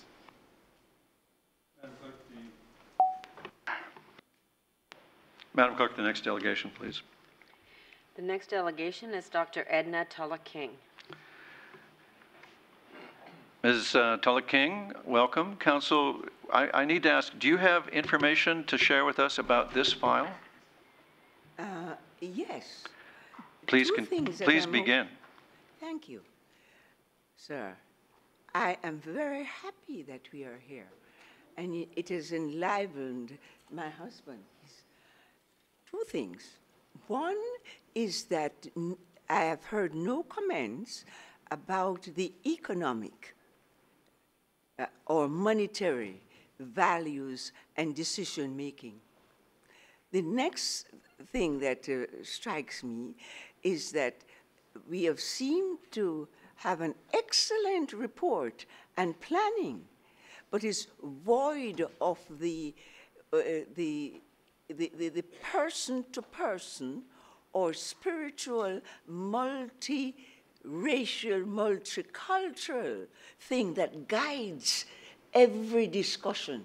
Ms. Tulloch-King, we are, excuse me, we are considering an official plan amendment that will implement the active transportation master plan. Do you have a comment on the official plan amendment? Yes, I have. That's what I'm saying, that it is excellent. But when you put a plan, we have to think who pays for it, how does things like taxation influence it. That's what I'm saying. The next thing, I have not heard any comment about it, and it doesn't affect the operation and personal reaction to the plan, is that the experiential, that is, putting it on paper is okay. But in terms of what that means to life, for example, the last report, to life safety, and what we actually have on the ground, I was very instrumental. I was very attracted to his response to what is happening on Lakeshore, because Lakeshore looks good, and I admire it, but he says that internally there are certain structures that are not safe. And it's because of the area, who use the area, and people actually, what happens to that area? Why aren't people using Lakeshore? What I'm saying to you is something that is very difficult, except you have actually been in the planning. And see, I say you can run a mile if you eat well, if you rest, and et cetera, et cetera. But you can do all those things except the person or the material or the money that goes into it. I'm sorry, I can't explain it anymore. What I'm thinking is, can I say generally, it's an excellent plan. If you read it academically, it's excellent, but it is not working. And this is why we are having the reaction in the regions. And I could give you a very personal thing. Until now, I have been, my husband and I have been suspended from the caravan program. And we have, they said they sent us a letter to report, to explain to us. I have not yet got it. So it's an excellent plan. Caravan, wonderful. Thank you. Thank you, Ms. Edna King. Ms. Tulloch-King. I could say more. And you see, sir, due respect, when you asked us if we needed help to go, I say yes. Okay. I went out to see. When you're ready for help, you let me know, and I'll arrange it. My husband is not leaving. Would you like to go now? He will be here when you are finished. Would you, now? Are you asking for help now? Just yes or no? Clarence, His Excellency, Mayor is speaking to you. Are you ready for help now, or you want to read? He's shaking his head. He wants to listen. Thank you, sir. All right. Thank you, ma'am. Any other members of the public with information for council? Hopefully on the official plan amendment. Yes, sir. Please introduce yourself for the clerk and share your information. It's Melvin Meisner. And I'm not, this is a sort of an overview of what you're up against. So, and just because I tried to get into the amendment, and I'm not sure whether it really takes a look at the way a cyclist should be doing. Look, I was concerned, like the person that killed the Oakville cyclist in 2016 is being sentenced on May 30th.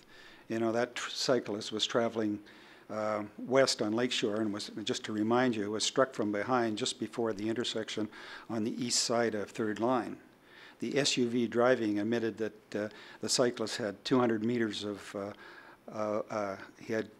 he could see the cyclist 200 meters away, and it was a dry, clear, sunny day. Now, bike lanes are present on both sides of Lakeshore West, going from the Third Line to Bronte. However, no such bike lanes exist going east from Third Line towards Kerr Street.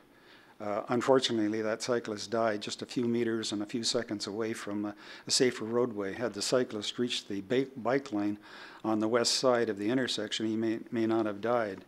Today, as we mentioned, that white memorial bike marks the spot. So a better system of east-west, north-south bike lanes in Oakville would make it safer. Now, just some of the problems you get into. Both bike lanes and road services within Oakville are inconsistent. On a road with poor right-hand surface that is damaged or missing, the cyclist should ride in the path generally of the right wheel of a motor vehicle, ensuring that not to hit a pothole or rough surface, because an emergency maneuver to swerve is not an option. Sir, if the road yeah. Is there any chance you could focus your remarks on the No, official there plan isn't. amendment? This is what I wanted you to be aware of, because from your comments at the Joshua Ratepayers Association meeting, I didn't think you had an appreciation of all this. Well, and so that I think, may or may not be true, but I think that the council should be aware of the difficulties that you have cycling, and that's what I'm going to address. And if you haven't put that into your amendment, maybe you shouldn't approve it until you do put it into your amendment. You're wasting my time. Well, it remains to be seen who's wasting what here. The official plan amendment before us implements the Active Transportation Master Plan, which was adopted last year. Yes, I know. This process can't change that. Yeah, but you have to, when you're approving something, you have to be aware of the difficulties that are going on with cyclists. We actually are aware. Okay, let me proceed then. Would you like us to pass or refuse the amendment before us? You can pass it, sure. Thank you. Please share your other information. I just said that, okay, we talked about the right-hand side lanes. If it's really rough and there's potholes, you really just have to move over to the track that a right wheel of a car would take. This isn't going to take too long. And at stop signs or stoplights without a bike line, the cyclist should move to the center of the road to prevent the cyclist from being trapped between the car and the curb. And particularly on right-hand lane, when the cyclist is tending to proceed straight through and the car is might be intending to make a right-hand turn. Not only is the right-hand turning a problem, but a vehicle turning left in front of the cyclist who's going straight, and the cyclist going straight through causes an immediate danger, without bike lanes. When a vehicle is, particularly a truck, is too close, not only does it's scary and dangerous, but the turbulence can cause the bike to wobble, veer to the left into the path of an oncoming, the following vehicle. On a roadway with parked cars, for example, and this happened to my daughter, where they opened the door, and this is downtown Oakville, the cyclist should ride far enough into the street to avoid the door from opening. Like, she suffered a concussion and went to the hospital, and a gash. She still got the scars on her leg. The town should ensure that and avoid planting trees that would complicate the development of trees and utility poles that would complicate the development of future bike lanes. And so what is needed is a system of grid, northwest, east-west grids, so you can accommodate cyclists. And because not all drivers respect the right-of-way of a cyclist, and even though you share the same road and under the same traffic laws. So and there's a lot of instances, numerous instances in Oakville where you could improve the road shoulders because the road bed is there. It just has to be improved and paved. And so as more people are biking in Oakville, the town should develop an excellent infrastructure as to support the environment and fitness. End. Thank you very much. I hope that you will participate in the next review of the Active Transportation Master Plan. And I was very glad to hear you acknowledge that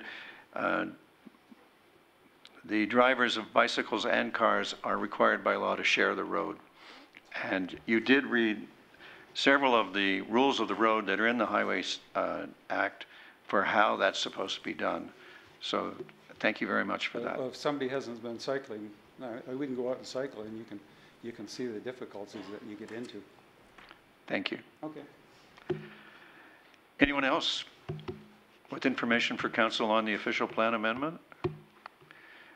A member of council wants to move Councillor Hutchins. Any discussion? All in favor? And the amendment is adopted. The next discussion item is the recommendation report, the zoning bylaw amendment for Bellier Developments at 2311, 2319, and 2323 Bellier Street. And we have a presentation from Melissa Dalrymple, who will reprise the report that council you've studied, I know, and that way the public at home and in the audience will be able to be up to date.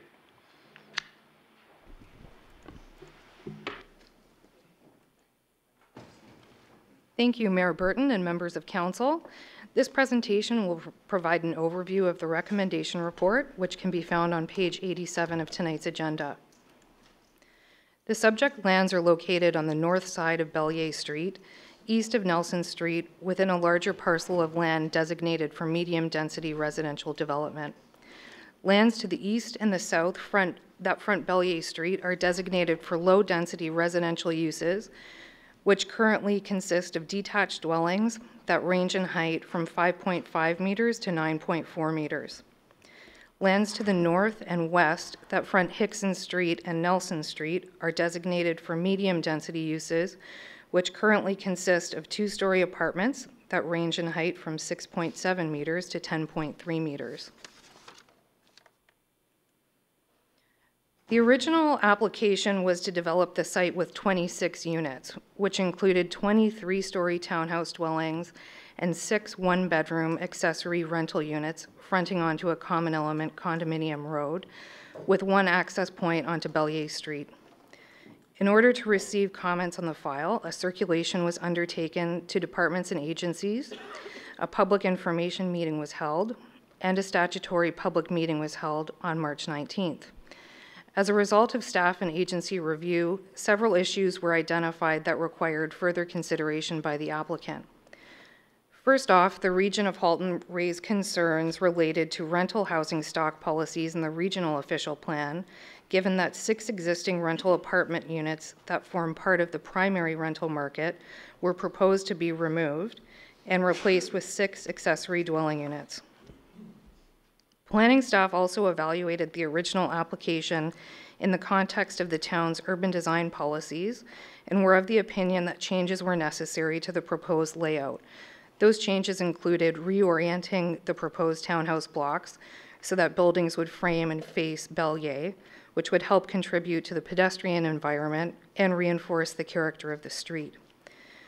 As well, we wanted to see a greater transition between the proposal and detached dwelling, the detached dwelling that's located east of the site, including reorienting the proposed townhouse blocks, removal of balconies to improve privacy, and to provide a lower building height and larger building setbacks adjacent to the east property line. In addition, staff requested that the applicant revisit the location of visitor parking, which was included along the frontage of Bellier Street and in other inconvenient locations. In addition to comments from staff and agencies, a wide range of comments were received from the members of the public. Generally, members of the public were supportive of the proposed change of use to townhouse dwellings. however, expressed concerns related to other matters, such as height, building design, site layout, particularly with respect to transition to the existing detached dwellings to the east and south, site engineering, traffic, and provision of parking. These concerns have been reviewed in the planning analysis section of the report, and additional responses to written comments have been included in Appendix D. In addition to comments raised by residents, members of Planning and Development Council approved a resolution that an analysis and response to the range of matters shown on this slide be included as part of the recommendation report. A detailed response has been included in Appendix F of the staff report. So as a result of the feedback provided to the applicant by town staff, the Region of Halton, members of the public, and Planning and Development Council, a revised design was submitted by the applicant for consideration. This is a 3D rendering of the revised application in context with the existing neighborhood. The revised application provides 22 townhouse units. To address comments related to streetscape, the townhouse blocks were reoriented to Front Bellier Street. To provide a better transition to the detached neighborhood to the east and south, the application has also been amended to show a lower building height of 10 meters for the units fronting Bellier Street and 10.8 meters for the balance of the site. Also, there are increased east side yard setbacks ranging from 1.2 meters up to 4 meters in the vicinity of the detached dwelling in this area. Balconies have also been removed from most of the units, with the exception of units closest to the rear property line. Visitor parking has been minimized and centralized in the site. And to address the region's comments related to rental housing policy, the accessory dwelling units were removed, and 6 of the units will be set aside as rental units that are part of the primary rental housing stock, and those units will be located in this block. The residential medium density land use designation permits a range of housing types, including townhouses, at a density of up to 50 units per hectare. The density of the proposed development falls within the permitted density range identified by Livable Oakville and therefore supports the town's overall urban structure. In addition, staff have evaluated the proposal in the context of Section 1119 of Livable Oakville and are satisfied that the revised zoning bylaw amendment and related site layout are compatible with the neighborhood and that the existing neighborhood character will be maintained. The property is zoned RM4 Special Provision 75 by the zoning bylaw, and the existing zoning bylaw does not permit townhouse dwellings. To implement the proposed development, a new site-specific special provision for the subject lands is required, which will allow the proposed townhouse use and includes site-specific performance standards, including increased east side yard setbacks and restricted building heights, which are further restricted along the street frontage. In addition, a holding provision will be applied to the site to ensure that the Region of Halton's requirement for an updated functional servicing report is addressed prior to redevelopment of the site. Although both the existing and proposed zoning are consistent with the PPS, conform with applicable provincial plans, and conform with the Region of Halton official plan and the Livable Oakville plan, compared to the existing zoning, the proposed zoning would represent a more gradual transition between the existing detached dwellings on Bellier and the apartments on Nelson and Hickson Street. The design of the proposed development will be further advanced through the site plan application, where items such as landscaping, tree preservation, architectural details, and matters related to the function of the site will be fully addressed. Staff is satisfied that the application is revised as consistent with the provincial policy statement and conforms to the growth plan and the Halton Region official plan, has regard for matters of provincial interest, and represents good planning. Further, the application is consistent with the principles and overall policy direction of the Livable Oakville plan. Staff recommend approval of the zoning bylaw amendment, as the requirements listed on this slide have been met.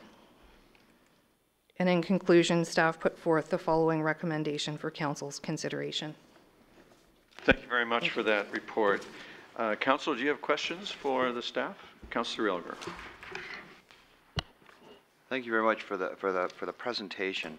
My concern is to do with minimum parking on surface. Does the staff think that's a good thing? Because my concern is that what I'm having problems with right now is there is no parking spaces for a lot of other developments in Oakville where everybody has 2 vehicles. And I'm wondering, are these townhouses, are they slab on grade? Through you, Mr. Mayor, yes, the townhouses are slab on grade. So the 2 parking spots per unit, one is the garage and the other is the driveway, I would assume? That's correct. So what is, and it's frustrating, but what has happened is that garage in many of these houses has become the basement storage area. So everybody, when they move in, they have 1 parking space. But then I noticed that you minimized the parking of 6 units for visitor parking. Like, 6 units adequate for 22 townhouses in staff's opinion? The proposal meets the requirements of the zoning bylaw for parking for townhouse units. So as you've said, there will be 1 occupant or resident spot in the garage, 1 on the driveway, and the 1119 of Livable Oakville encourages that parking on site be minimized. A minimum number of visitor parking spaces that meets the requirements of the zoning bylaw has been met through this proposal. So if extra visitors come, more than 6 on any one night with a vehicle, where would they park? Is it the surrounding streets? Is that the idea? They would need to comply with the town's overnight parking bylaws and any other applicable bylaws. Okay, because in North Oakville, you can, I guess there are areas where you can park overnight, is my understanding, in some of the locations. But I'm wondering, we're not introducing this in South Oakville, are we?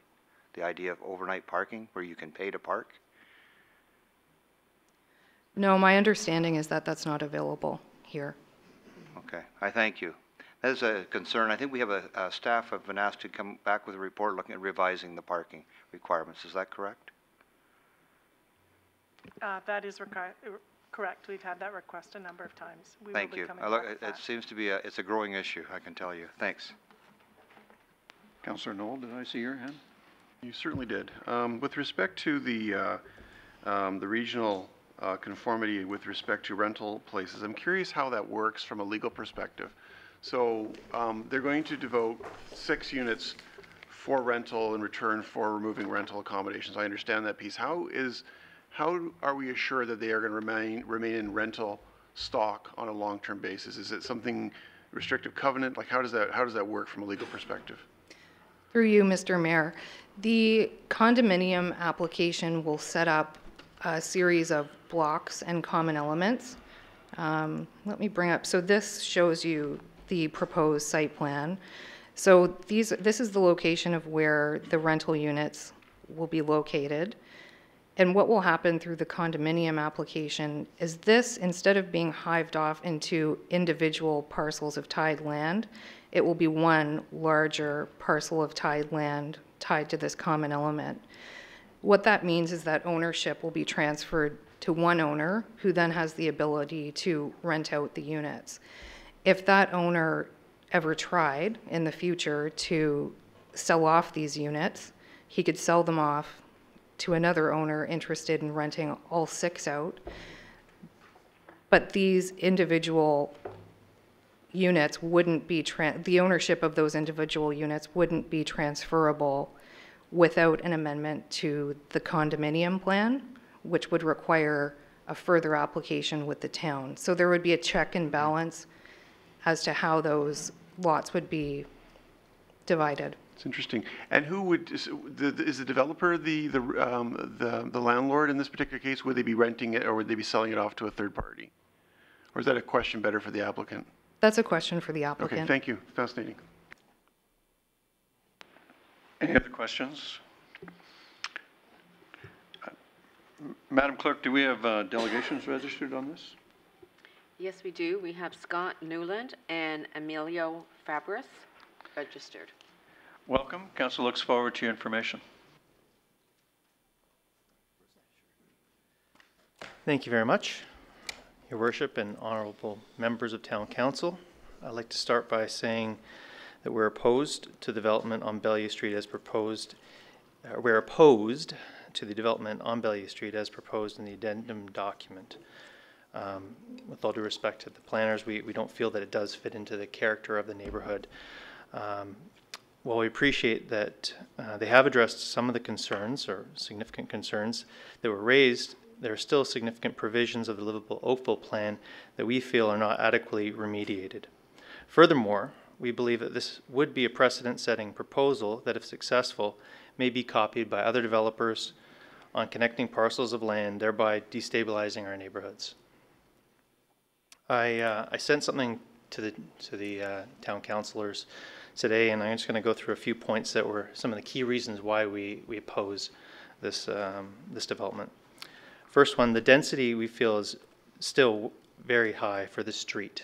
Although the planning department indicated that it is that is within the limits of the zoning density, which may be true. However, it doesn't incorporate the surrounding community, which is primarily single unit dwellings.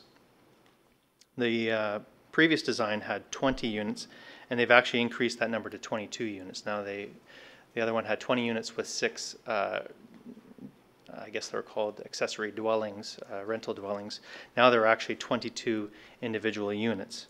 So they've increased the massing. We're looking for a significant decrease on the number of units in order to be a favorable proposal. There are several driveways that will now be proposed to be onto Bellier.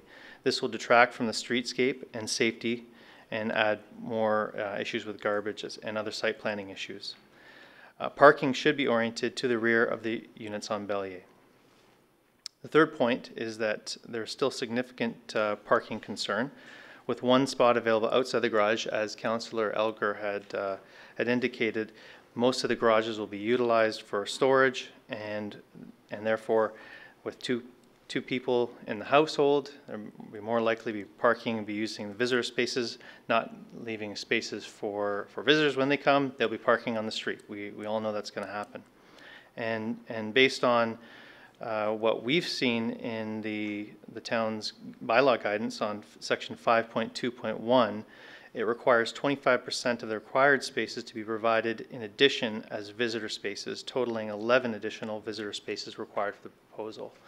This is based on a condominium which has shared spaces that are required, and the condominium board, which we're unclear if this is be determined as a condominium, but 11 additional spaces instead of the five spaces they've indicated. The units at the back of the property have a mere 1.2 meter setback to the easternly property, which is not just the ones on Bellier, they're actually the properties on Hickson as well. And as well, they have a 12-meter height, and when actually viewing that 3D rendering, it was quite evident how massive that this is going to be in respect to the rest of the properties. You could see everything else is significantly lower, and you're basically just building up a big mass on Bellier Street. And it will leave we also feel that the lack of space on the side of the property may leave little room for drainage and other access to the back of the property, as well as buffering, such as hedges or trees that might be required in order to buffer these to the neighboring properties. And finally, with the lot coverage that has been proposed, there is very little green space left with the driveways and road and buildings themselves. Not to mention people want a patio, etc. There will be virtually no space left for trees and for shared green space that will be used by the enjoyment for all the residents. This may be more appropriate in an urban setting that is officially sanctioned as a growth area, but as we know, this is not considered a growth area for Oakville, and it's a stable, predominantly single dwelling street that we'll be losing virtually all the trees on the property, and it will be replaced with massive blocks of buildings. And so that's our concerns, and Emilio has some concerns as well. Good evening. I live right next door to the east of the development, so there's a couple concerns. I mean, the previous presentation about the minor variances that everyone's applying for. And so everyone had, big concerns about the consistency of urban design, the setbacks, strengthening the livable Oakville plan, concerned with lowering property values because of these variances, et cetera. So, and a lot of considerations gone into that. And here we're dealing with not a minor variance, but a significant variance. So to the overall street, I mean, not from the zoning in particular.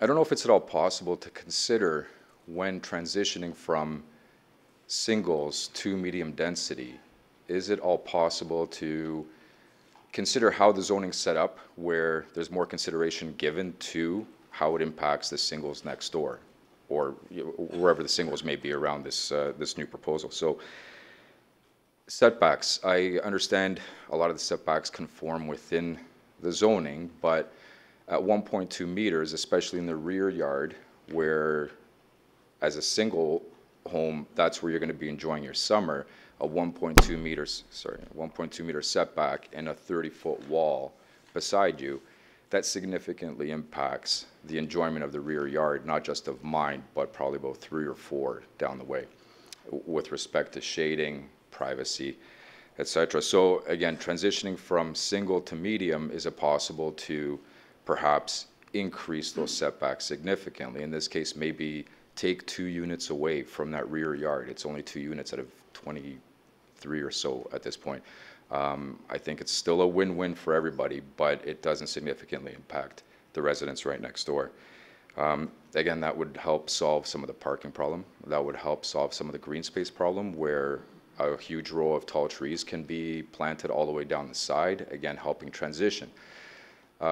Also, with respect to the roof heights, maybe the first 2 units, when adjacent to a single, maybe they be dropped down by a meter or 2, whatever's reasonable, but just to help transition again from a single family up to the medium density.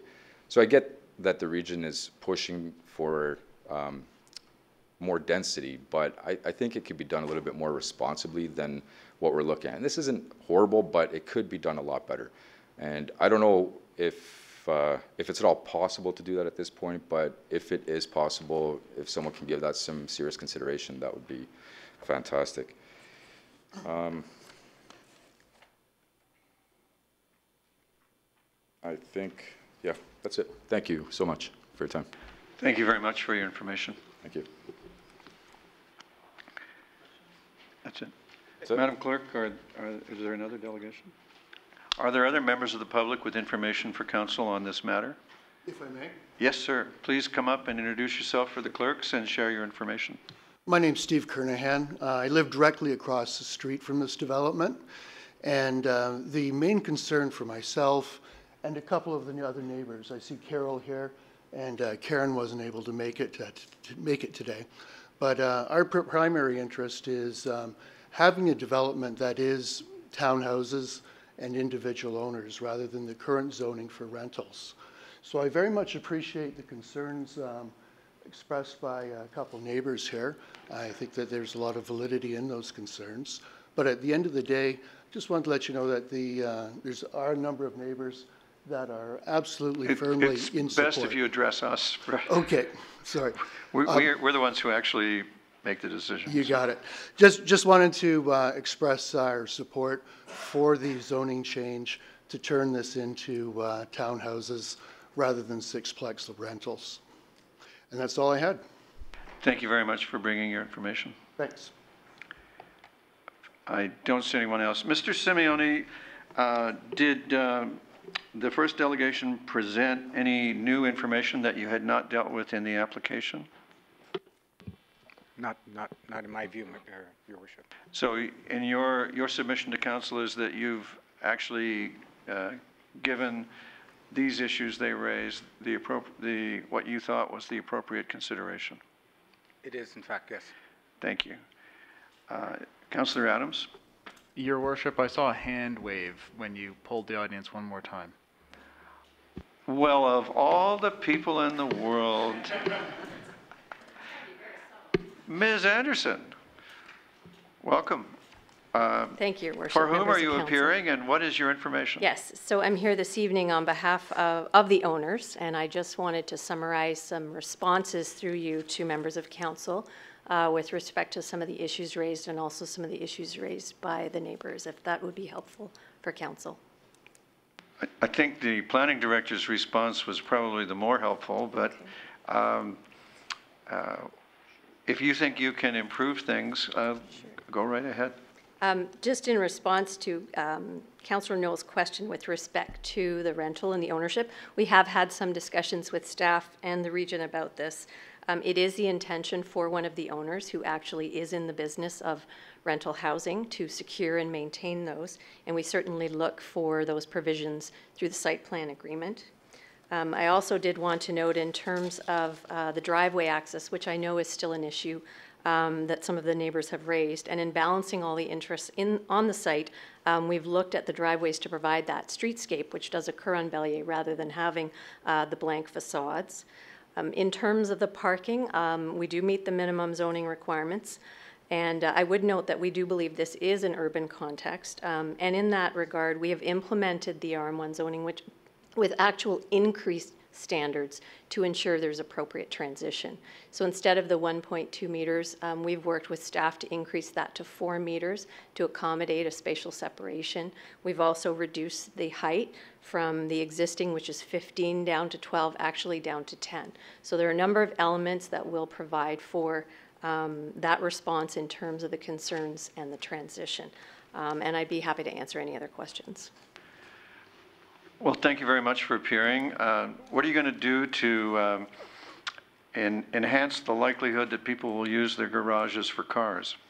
Well, I would say I encourage you to adopt the official plan amendment with respect to active transportation, which I think we need to do to encourage less vehicle dependency and more active transportation, especially in this area of Bronte.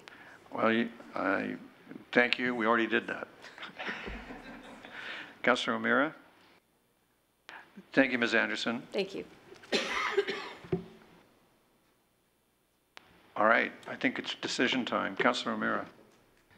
Thank you, Your Worship. I will move the staff recommendations in the report, and I do it understanding that it's a difficult decision for the members on the street. I still think we've got some time to deal with some of the issues in site plan, be it trees and garbage and a lot of those other sort of secondary issues, grading, drainage, sewage, these sorts of things. So, we still have another kick at the can to make sure we can do the best job we can at that street to make it look like the street, like the Bellier that many of us, including myself, live on. So I'm happy to move the staff recommendation, Your Worship. Thank you, Councillor. Discussion? All in favor? Opposed, if any, and that's carried and approved. Thank you. The next item is the number 6, the recommendation report for the draft plan of condominium for 1502 Lakeshore Oakville Holdings, Inc., concerning 10 Maple Grove Road. And we have a presentation available from Lee Musson, and we have at least one registered delegation. So it might be good to have the presentation. Lee, please and thank you. Thank you. This evening, my report can be found on page 185 of your agenda. This is an application for a standard draft plan of condominium, which has been submitted for 4 buildings, each containing 3 residential units for a total of 12 residential units. Condominium tenure would allow the transfer of the individual units from the developer to the future owners, and the residential development at this time is currently under construction. The site is located at 10 Maple Grove Drive, and in 2014, the draft plan of condominium for Phase 1, which is to the east of the subject lands, was registered, which had the effect of creating a total of 12 residential units within 4 buildings.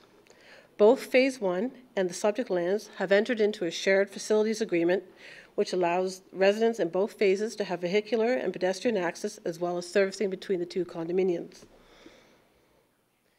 The subject lands were sold to another developer who assumed all development obligations of the previous owner and of all the obligations within the minutes of settlement. A revised site plan for the subject lands was approved in December of 2016. This condominium consists of 6 buildings, each containing 3 residential units, giving a total of 12 residential units, which includes driveways, resident parking, and visitor parking. And again, the buildings are currently under construction. Access will be provided to these lands from Maple Grove Drive. Timing of the restoration of the existing heritage buildings is outlined within Schedule D of the Minutes of Settlement, which specifies the heritage features to be restored and refurbished prior to occupancy, and which features are to be restored and refurbished prior to registration of the condominium. Those features to be restored prior to registration of the condominium, as outlined within the Minutes of Settlement, are identified within the conditions of approval. The condominium does not include the waterfront lands since they are currently owned by the town. However, the waterfront trail has been improved by the applicant, and they are actively working towards its completion with an anticipated opening to the public in mid-June. The Livable Oakville Plan designates the land as low-density residential special policy area in the Livable Oakville Plan. There is also a site-specific policy, 27.2.11, which sets out the number of units on the site and design criteria. The proposal implements the Livable Oakville Plan. The subject lands are currently zoned RL1 O suffix with a site-specific zoning 305, which is a residential low density, and N for natural area. The existing zoning regulations were established through a site-specific zoning amendment to allow for the development of the lands. Staff are recommending that Council approve this application. The draft plan of condo will legally create the individual units to allow for the transfer to the future purchasers. The subject site was subject to a detailed site plan process which reviewed a number of technical issues including built form, site layout, access and parking. Landscaping and urban design was also addressed, stormwater management, grading, drainage, and servicing. A full circulation has been undertaken and there are no outstanding financial, legal, or planning issues to be resolved. Building permits have been issued in accordance with the approved site plan. The application conforms to the Livable Oakville Plan, and as such, staff put forward this following recommendation. Thank you very much for a very welcome report. This has been a long-running and star-crossed property, and it's delightful to have the end in view and a June opening of a much anticipated waterfront trail section. The registered delegation has left. I know of no others interested in sharing information with council. We have a gentleman rising to approach to confound that statement. Sir? With your permission, Your Worship, my name is Alan Bust, B-U-I-S-T. I'm the solicitor for the applicant. I wonder if I can just take 1 minute of your time to provide 2 items of clarification having to do with matters of communication that we've had with planning staff and legal staff on the conditions that are before you. Go ahead. Thank you, Your Worship. Very quickly, I direct your attention to condition 10 of Appendix A attached to the report. Just for an abundance of clarity, I was able to speak directly with Leigh and with Ryan Maynard of Legal Services to clarify when the word access is used in condition 10 about the removal of all legal access, that access only refers to vehicular access. That there's no intention with that condition to restrict any pedestrian access through the existing gates from the site out to Lakeshore. So I thank Leigh and Ryan for that clarification. With respect to condition 8 attached to Appendix A, I just wanted to give clarification that confirmation with respect to the existing easements has already been provided to Legal Services, and they've indicated that they're satisfied with it for this purposes of clearing the condition. If I could, Your Worship, I'd just like to acknowledge Leigh. She's been wonderful throughout this process. You've indicated it's been a star-crossed development, very unique from the very beginning, and not only on this application, but on all the different pieces of this. We've been deeply appreciative of her competence and care. So thank you for that, Leigh, on behalf of the applicant as well. Subject to any questions, thank you for the time. Well, it does go back a few years. Agreed. Thank you very much for your information. Staff, do you have any changes you want to make as a result of the information provided? Mr. Carr, I think I look at you for that. I don't think any changes are required, sir. And yeah, as far as the early satisfaction of one of the conditions, congratulations, mazel tov, and keep going. Councillor Giddings? Thank you, Mr. Mayor. I'd be happy to move the staff recommendation. Well, I know that Mrs. Mayor is going to be happy with this too. All those in favor? Opposed, if any? And that is carried and approved at last. Thank you, everybody. We now turn to item number 7, the recommendation report for the official plan amendment and zoning bylaw amendment and draft plan of subdivision for Oakville Investments, Inc. at 121 and 125 East Street. And we have a presentation from Mr. Barrett. Subject to the usual disclaimer, council knows this well, but if you're following along with us at home, you might need to know what this is. Mr. Barrett, we're ready. Thank you, Mr. Mayor and members of council. This presentation will provide a brief overview of the recommendation report, which can be found on page 201 of tonight's agenda. The subject lands are located at the southeast corner of East Street and St. Anne's Court. A development application was submitted in May of last year to develop the site with 6 freehold townhouse dwelling units. As a result of staff comments and input received from the public, the development application was revised to reduce the overall number of units from 6 units to 5 units. This resulted in a number of design changes, including greater separation distance between private driveways for snow storage, new street tree plantings, and a more proportional front facade with less emphasis on the single garage door. The building height has also been reduced to 11 meters, and the site-specific bylaw would prohibit balconies above the 2nd floor, prohibit rooftop terraces, and limit other balconies. The subject lands are located within the Bronte Village growth area and are designated as low-density residential. The applicant is seeking to redesignate the lands to medium-density residential. On December 4th of last year, Council adopted the Bronte Village Growth Area Official Plan Amendment, which also included a redesignation of the lands from low-density to medium-density residential. And this Official Plan Amendment is currently being reviewed by Halton Region as the approval authority. So with respect to the surrounding context, the Bronte Village Growth Area is one of the areas of the town which is intended to accommodate the majority of intensification.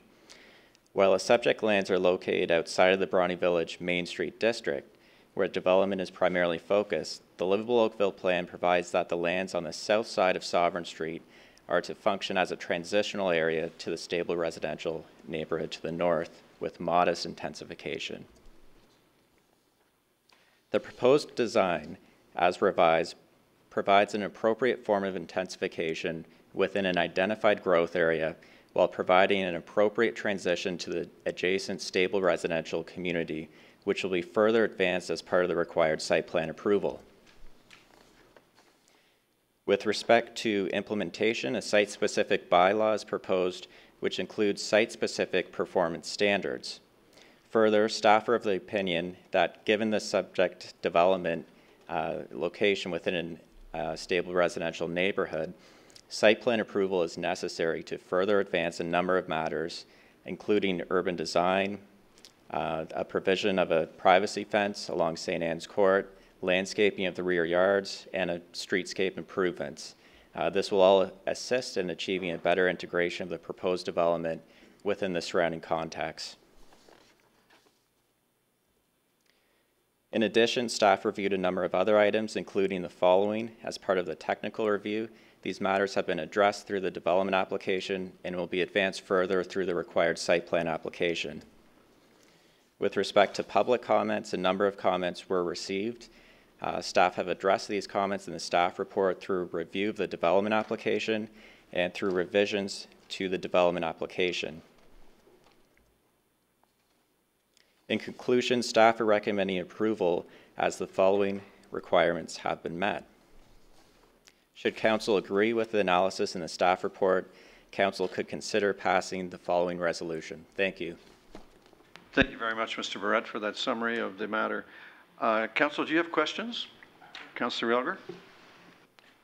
Yeah, thank you very much. Just if you go to page, bottom of page 219, the tree preservation, I note that you stated there are 17 trees. All 6 of the trees located in the subject property are proposed to be removed. So that gives me 11 trees. But then I was trying to get down from 11 to where you were going, and I saw 4. It mentioned the 4 trees, and you said 3 are ash, but I'm still missing some. Is there, I just wonder, is it, if you can maybe just expand on that.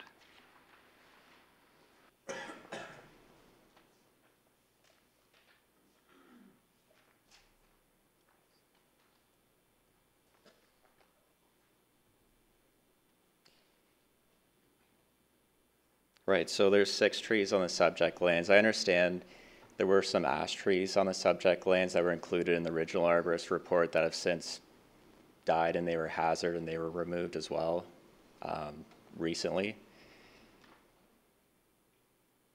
Okay, so how about I read that? There are 17 trees, 6 are going to be removed, leaves 11, and then there were 4 town-owned trees, 3 of which are ash trees. So you got 4, and of those 4, there's 3. But so what you're saying is there? I guess you're saying there's more were dead or something that have already been removed. Is that how the numbers work? Through you, Mr. Mayor, there were ash trees that were removed from the site recently. The arborist report, as a standard requirement pursuant to the terms of reference, would also identify boundary trees which are located on adjacent properties. So those trees are proposed to be preserved. Oh. So that's...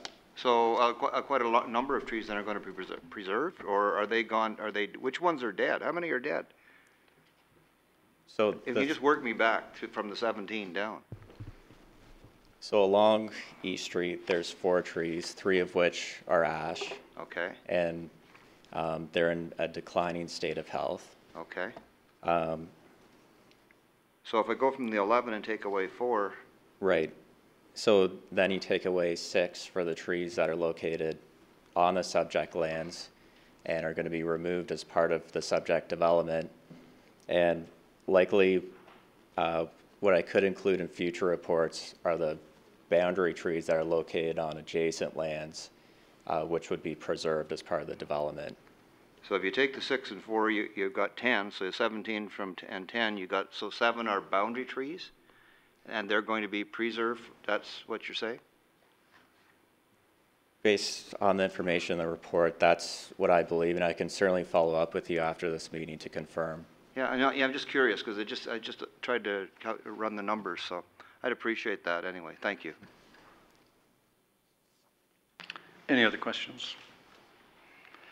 Are there any members of the public with information for council on this? Former member of council Kurt Franklin, welcome back to these chambers. You don't know what you got yourself into, sir. That's good. No, I'm Kurt Franklin here. I'm the planner for the owner of the lands. Councillor Elgar, I'll gladly send you a copy of the arborist report tomorrow if you would like. One of the issues that is promised to be addressed in the report through the site plan process is the planting of more trees.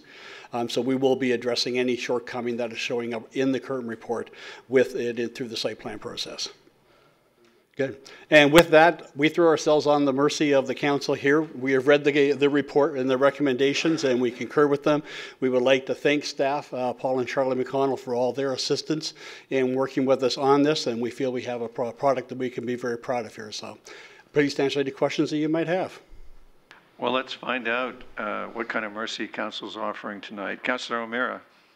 Thank you, Your Worship. I appreciate that, and I think we've been down this road. The people on St. Anne's Court appreciate all the work that you guys have done and your clients done, so thank you for that. However, I do have grave concerns with the current site, the way it is. Not only is it a horrible eyesore, there's safety concerns. There was a fire there. There was people living in there. So I believe we had a preliminary conversation about what we can do to make that site safe. And I'm just wondering if you might be in a position now to tell me what measures you guys are going to be taking to secure those 2 sites and make them safer. Absolutely. We've actually initiated the process for obtaining a demolition permit for those buildings to just remove it.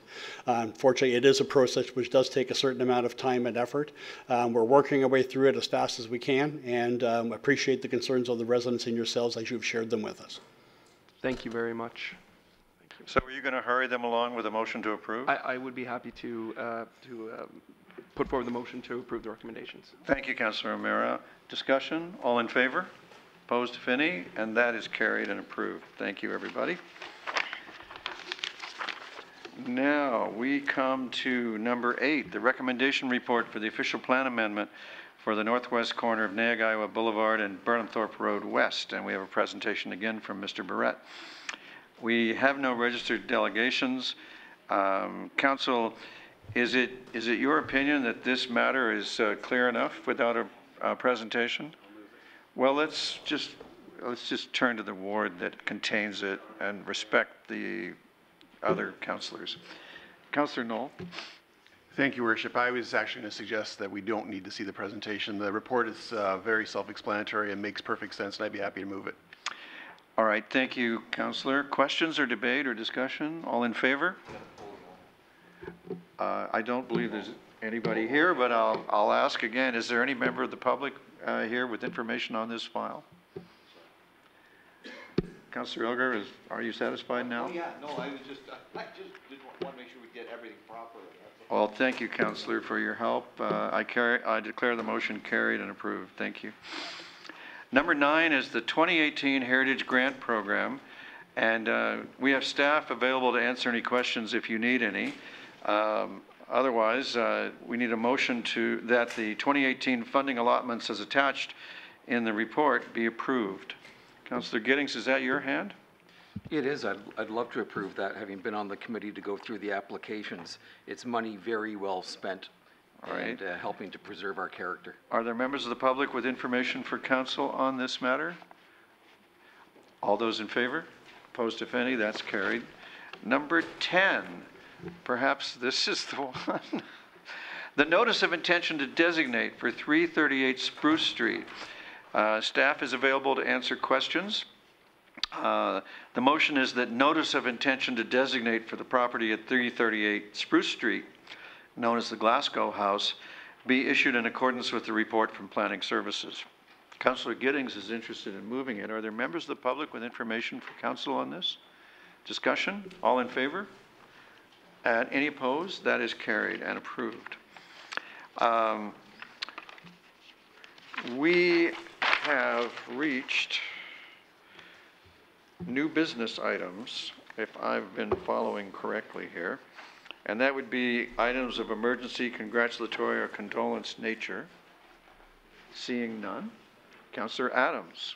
I think we have item number 11 to deal with, the advisory committee minutes. All right. Oh yeah, look. Well, it's a little out of order, but what I try to be helpful. My paper, but never mind. Thank you for that. The Heritage Oakville Advisory Committee recommendations and report need to be approved and received. Councillor Chinna, thank you. Any discussion? All in favor? Opposed? Carried. I don't know how number 11 snuck down there. I wonder if this is even correct. Well, I called for new business. Didn't get any. Anybody else? All right. Then, it appears to me that it might be time to rise and report to council, and we actually still have minutes to do that. Councillor Robinson, all those in favor? That is carried. I rise and report that the Committee of the Whole has met and made recommendations on consent item 1, public hearing items 2, 3, and 4, discussion items 5, 6, 7, 8, 9, and 10, confidential discussion items C1, C2, and new business item C3, and advisory committee minutes item 11, as noted by the clerk. I need a mover and seconder for the report. Councillor Adams, Councillor Elgar. Oh, let's give Mr. Longo a chance to be on the minutes. Councillor Adams and Mr. Longo and Mr. Adams, in that order. All those in favor? And that is approved. Now, Council, that brings us to consideration and reading of the bylaws. We need a mover and seconder. Councillor O'Meara, Councillor Hutchins. All those in favor? The bylaws as listed in the agenda and noted by the clerk are approved. That completes our work. There was a moment when I thought we wouldn't be allowed to attend to our work, but anyway, we got through that with minutes to spare. And it's been great working with you. Thank you for your time and attention, and we are adjourned.